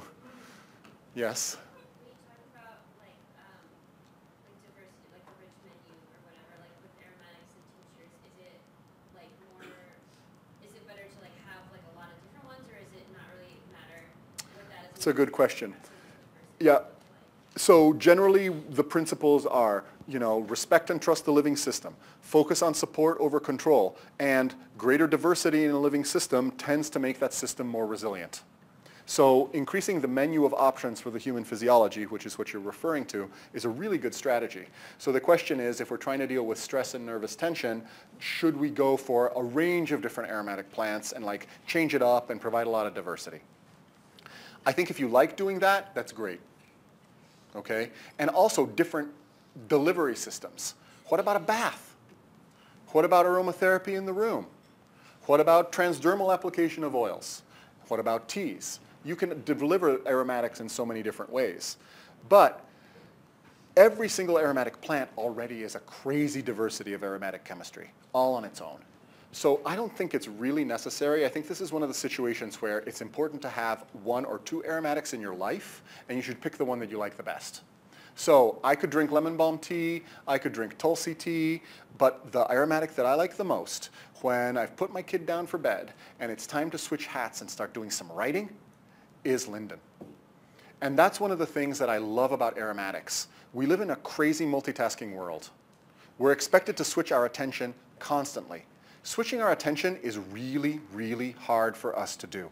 I don't know if you all have followed the research on productivity and multitasking and how they're really not compatible, and how the human brain is not designed to multitask or to task switch very frequently, and how, you know, thanks to these things that while I do love them, right, they definitely impinge on our consciousness, and their information in 20,000 different directions, switching all the time, notifying us all the time. I'm not going to get into what to do with our cell phones, but one of the things that does help us switch are aromatic plants. And if I sit down to write after putting my kid to bed without having linden tea, it's going to be half an hour of like reading the news, checking my email, and seeing what just got posted on the Urban Moonshine Facebook page and if I have to deal with it or not. If I have linden tea, I'm brought into the present moment, and all those things now start to seem like distractions keeping me from my goal of coming up with a good piece of writing. So in this multitasking world where we're drawn in 1,000 different directions all at once, and where people, I'm telling you, in the next 20 years, people who can focus for 3 hours at a time are going to become incredibly valuable.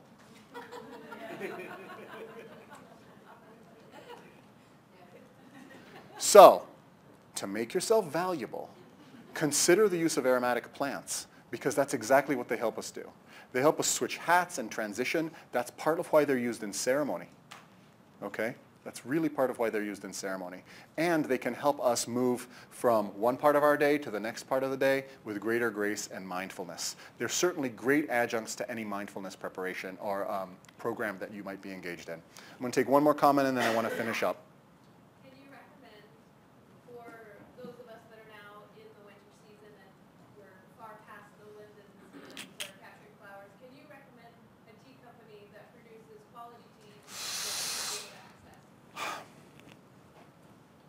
So I work for this tea company called Traditional Medicinals. I would rather you get pine needles from a pine tree fresh and make tea out of them for its aromatic purposes. And part of the reason for that is, and I love Traditional Medicinals, and you know, knowing the ins and outs of the quality work that goes into making those teas, I stand fully behind their quality, their potency, and their efficacy. But almost any national tea company uses herbs that have been steam treated almost by law at this point via FSMA. And if you steam treat an aromatic plant, you're going to lose a chunk of the volatile chemistry that is so amazing and responsible for its fragrance and its medicinal efficacy. So if you can find a tea company that doesn't steam treat their herbs, or you can find a local herbalist who stashed some linden away, great. But even linden that's bought on the open market through a company like Mountain Rose, it's going to be steam treated. So again, because there's a lot of crossover with these aromatic plants, you can get pine needles or spruce tips and make a vitamin C rich tea that is also an amazing aromatic that accomplishes a lot of the things we're talking about here. And you get it and it's fresh and it's vibrant and it's real. Did you have a quick comment? Well, you're about to get into tonics. I was just wondering Yeah. if you could touch on asthma, and you mentioned time for We're not going to be able to get into tonics, my friends, but let me at least show you a little bit of what I wanted to talk about. I wanted to talk about green tea and camellia with its epigallocatechin gallate and its catechins that are responsible for cardiovascular protection. And of course the blueberries and hawthorn berries that are also responsible for cardiovascular protection, which fall under the sour tonics category, okay, that are good for cardiovascular health primarily. The next class of tonics that I want to talk about are the sweet ones, which include herbs like astragalus root, ginseng, codonopsis, and I'm going to throw the mushrooms like shiitake and reishi mushroom in there as well. What these sweet tonics do for us is provide immunologic balance and also balance to our stress hormones, particularly the hormones involved in our hypothalamic, pituitary, adrenal gland axis. So they modulate our hormonal response to stress, where the aromatics modulate our nervous system and muscular tension response to stress. Okay? So they make a great combination together. And I'll leave you here with a picture of the fairy hills of Noath in Ireland.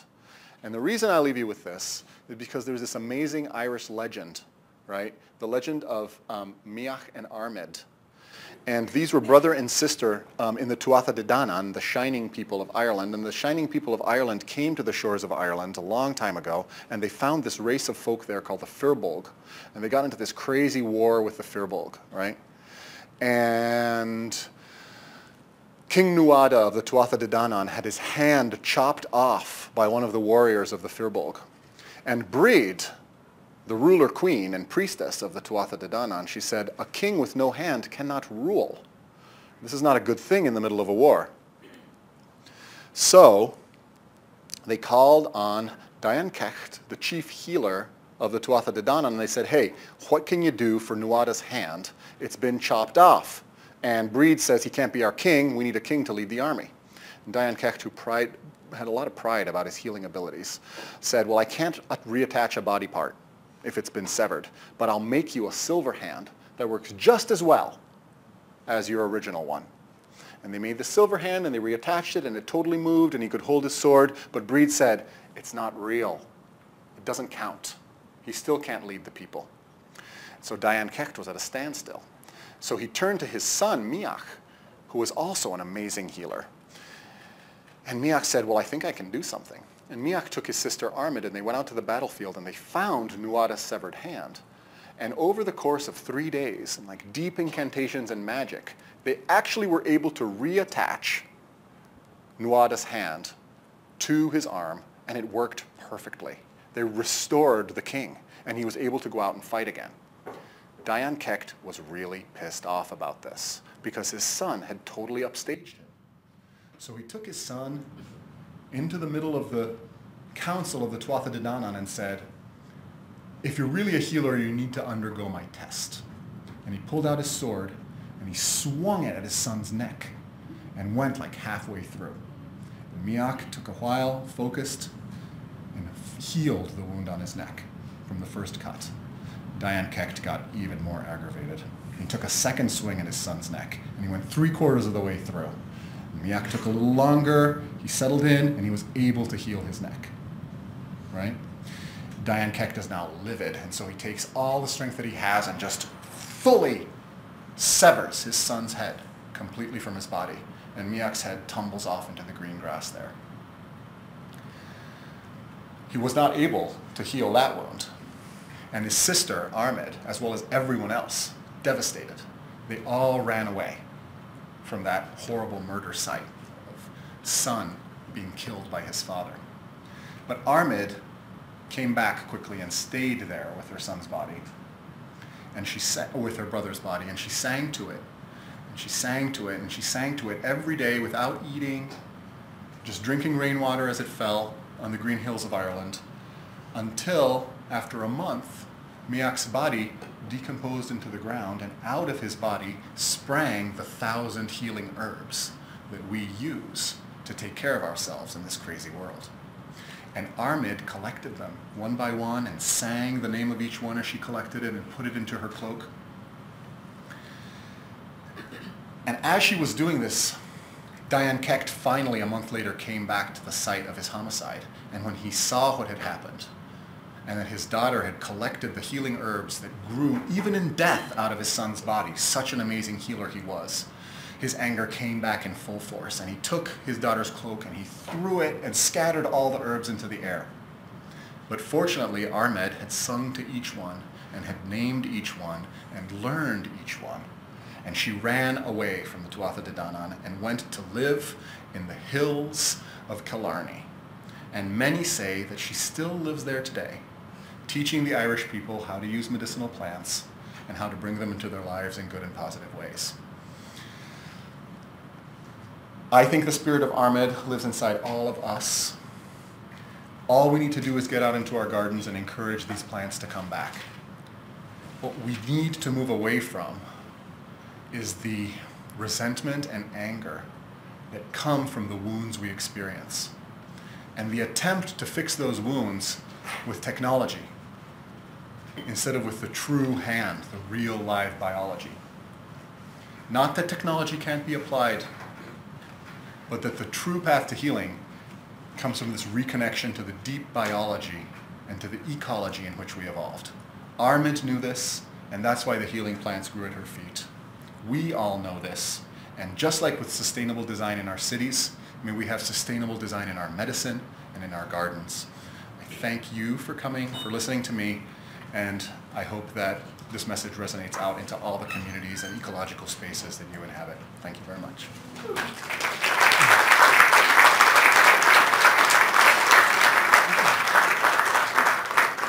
I'm going to stick